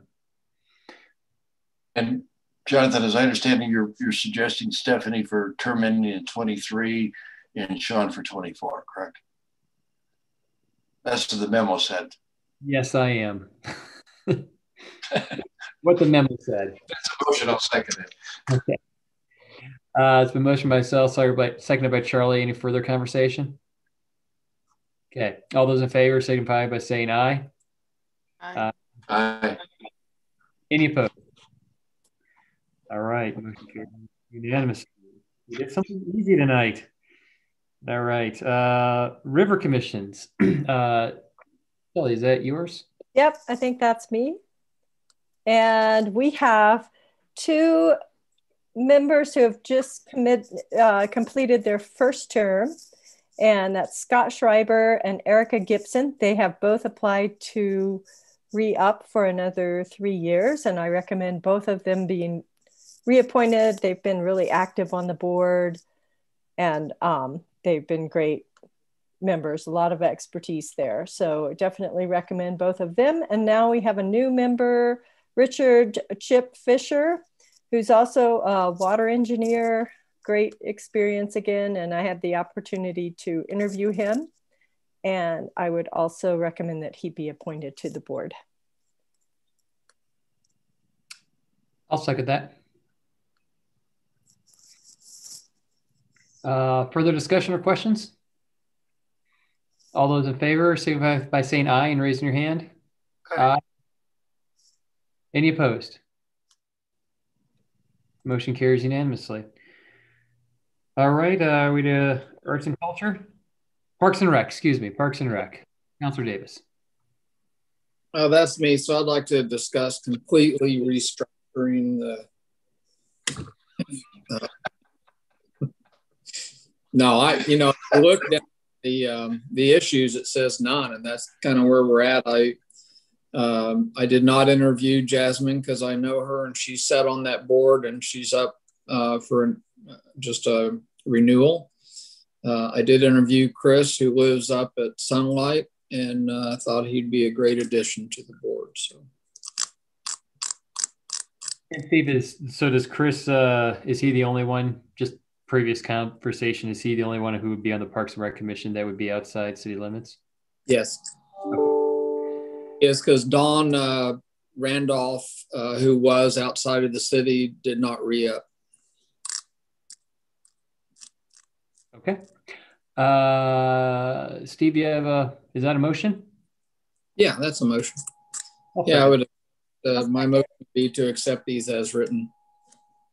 A second. Moved by Steve, seconded by Shelley. Any further conversation? All those in favor signify by saying aye and raise your hand. Aye. Any opposed? Motion carries unanimously. Arts and Culture Board appointment. That's me again. Very excited to get 2 new members on the Arts and Culture Board. I interviewed Jenny Trumbull and John Carr, and I would recommend that they both be appointed to the Arts and Culture Board. Jenny for a term that ends in 2024, and John for a term that ends in 2023. Second. Moved by Shelley, seconded by Charlie. All those in favor signify by saying aye or raise your hand. Aye. Any opposed? I thought Paula was not in favor of this because she didn't signify anything, but I think her video froze. So she probably can hear us, but I'm going to say, just for legality's sake, motion passes 6-0 with Councilor Stepp not able to vote on that motion. I became aware that my motion for the Airport Commission, there's only 1 vacancy actually. Not 2 as I had implied. I had thought that we had 2 seats, but I think I counted the alternative seat that I wanted to add. So can we revisit that really quick? I guess I would just ask council simply to continue to affirm Stephanie Stanfield as the. Oh, am I freezing now? Almost. I'm gonna mute some people here. I'm getting some feedback. Or if you could mute your guys' self, I'm sorry, I'm just getting a little feedback. I would move to affirm Stephanie Stanfield as the regular commission member, and then I would like to have Sean Thomas be the alternate, assuming everybody's okay with adding an alternate position to that board. So if that's okay with everybody to add an alternate position and fill that with Sean Thomas, signify by saying, oh, I'm sorry, that's my motion. Is there a second? I'll second that. Seconded by Tony. All those in favor signify by saying aye. Aye. Aye. Any opposed? Motion. The formal, to be a part, just carry for a few moments, that's to reconsider your prior motion and substitute this motion, correct? Thank you. And you should note that Paula was not on that vote. That's a 0 vote with Paula temporarily, yes. Nobody cares. She needs to get better internet. Matt Langhorse is working on it. I have been told Matt Langhorse is getting everybody better internet. Okay, item number 20, resolution number 5, a resolution City of Glenwood Springs adopting and updating to the downtown plan of development of the Glenwood Springs Downtown Development Authority. Check. Mr. Mayor, could we promote Laura Kirk? Yes.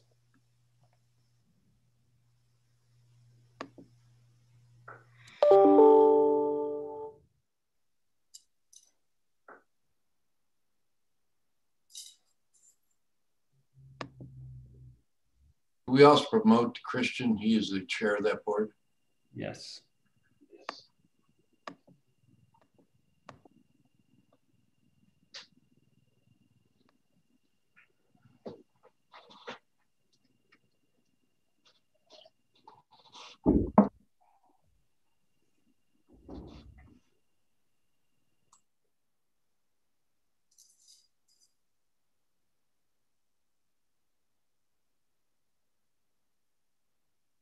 Laura, are you able to turn on your camera?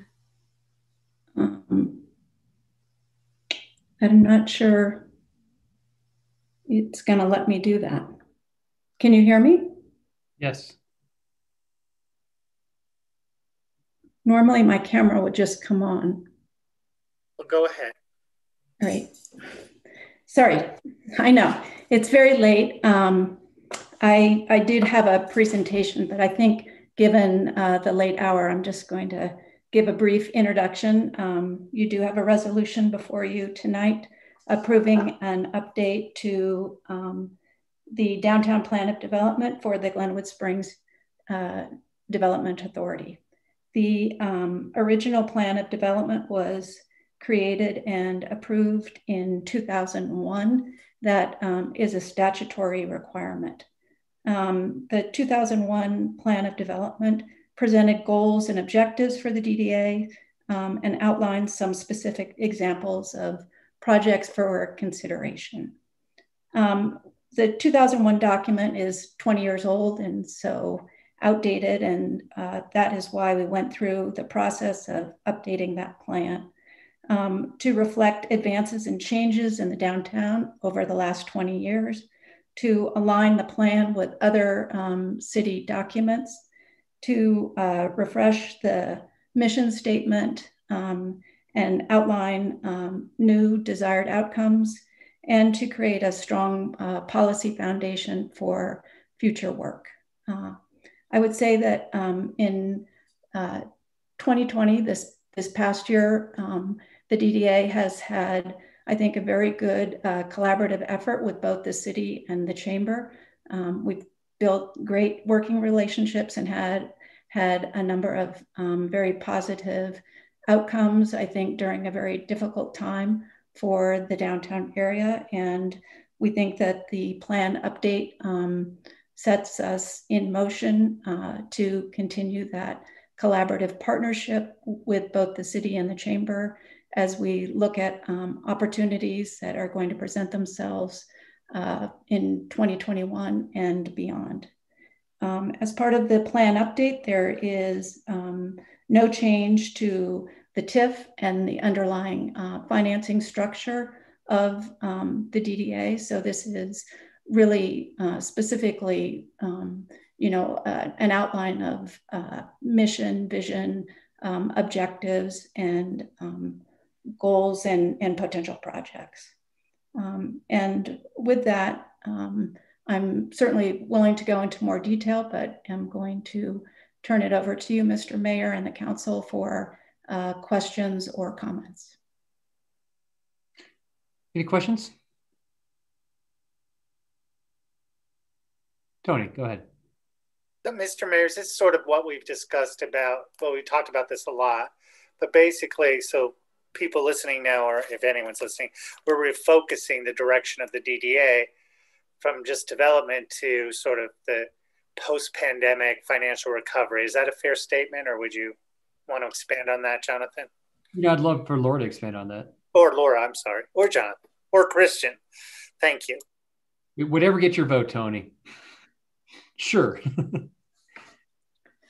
I think it's a part of that, Councilman Hershey, in that, yes, our authority has been expanded, but I think also if you, it was part of the packet, if you look at the original plan, that there are just many parts of that original plan that are just no longer viable or no longer for consideration for the city. And so we also wanted to have a document that aligned with other policies and directions for the city. So it provides a foundation and underpinning for the DDA to work with the city, the chamber, the council, and the business community to move forward in a structured and deliberate way.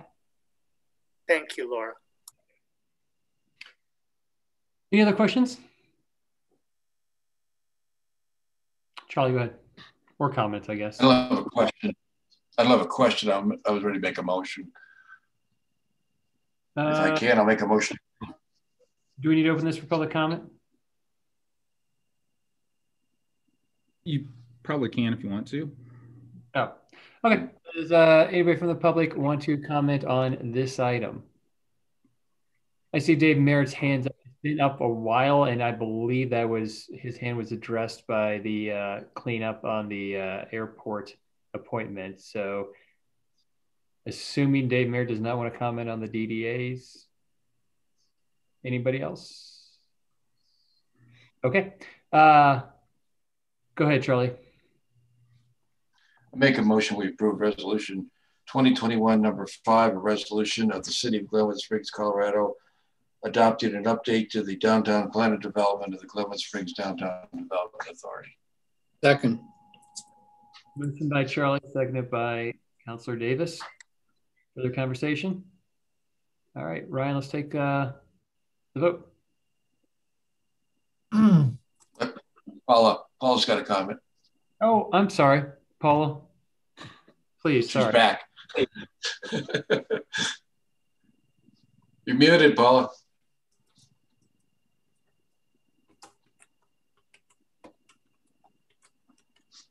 All right, sorry. I'm glad I got back right in time. I just have one question in this update. The somewhere through here, let me see if I can find it real quick. It mentioned these are 4-year terms. Is the DDA 4 years? All members shall be appointed for staggered 4-year terms commencing July 1st, ending June 30th. The DDA board members are for 4 terms. 4 years. We have one member who is a 3-year term, but all others are 4-year terms. Okay, because I thought that our recent, the council recently said everybody's going to 3-year. So just clarity on maybe Carl's part. Yeah, I was gonna say, I think really what it is, Paula, is that the DDA is a little bit different than everything else you deal with because it's actually a statutorily created entity. Okay. So it operates underneath its own set of bylaws.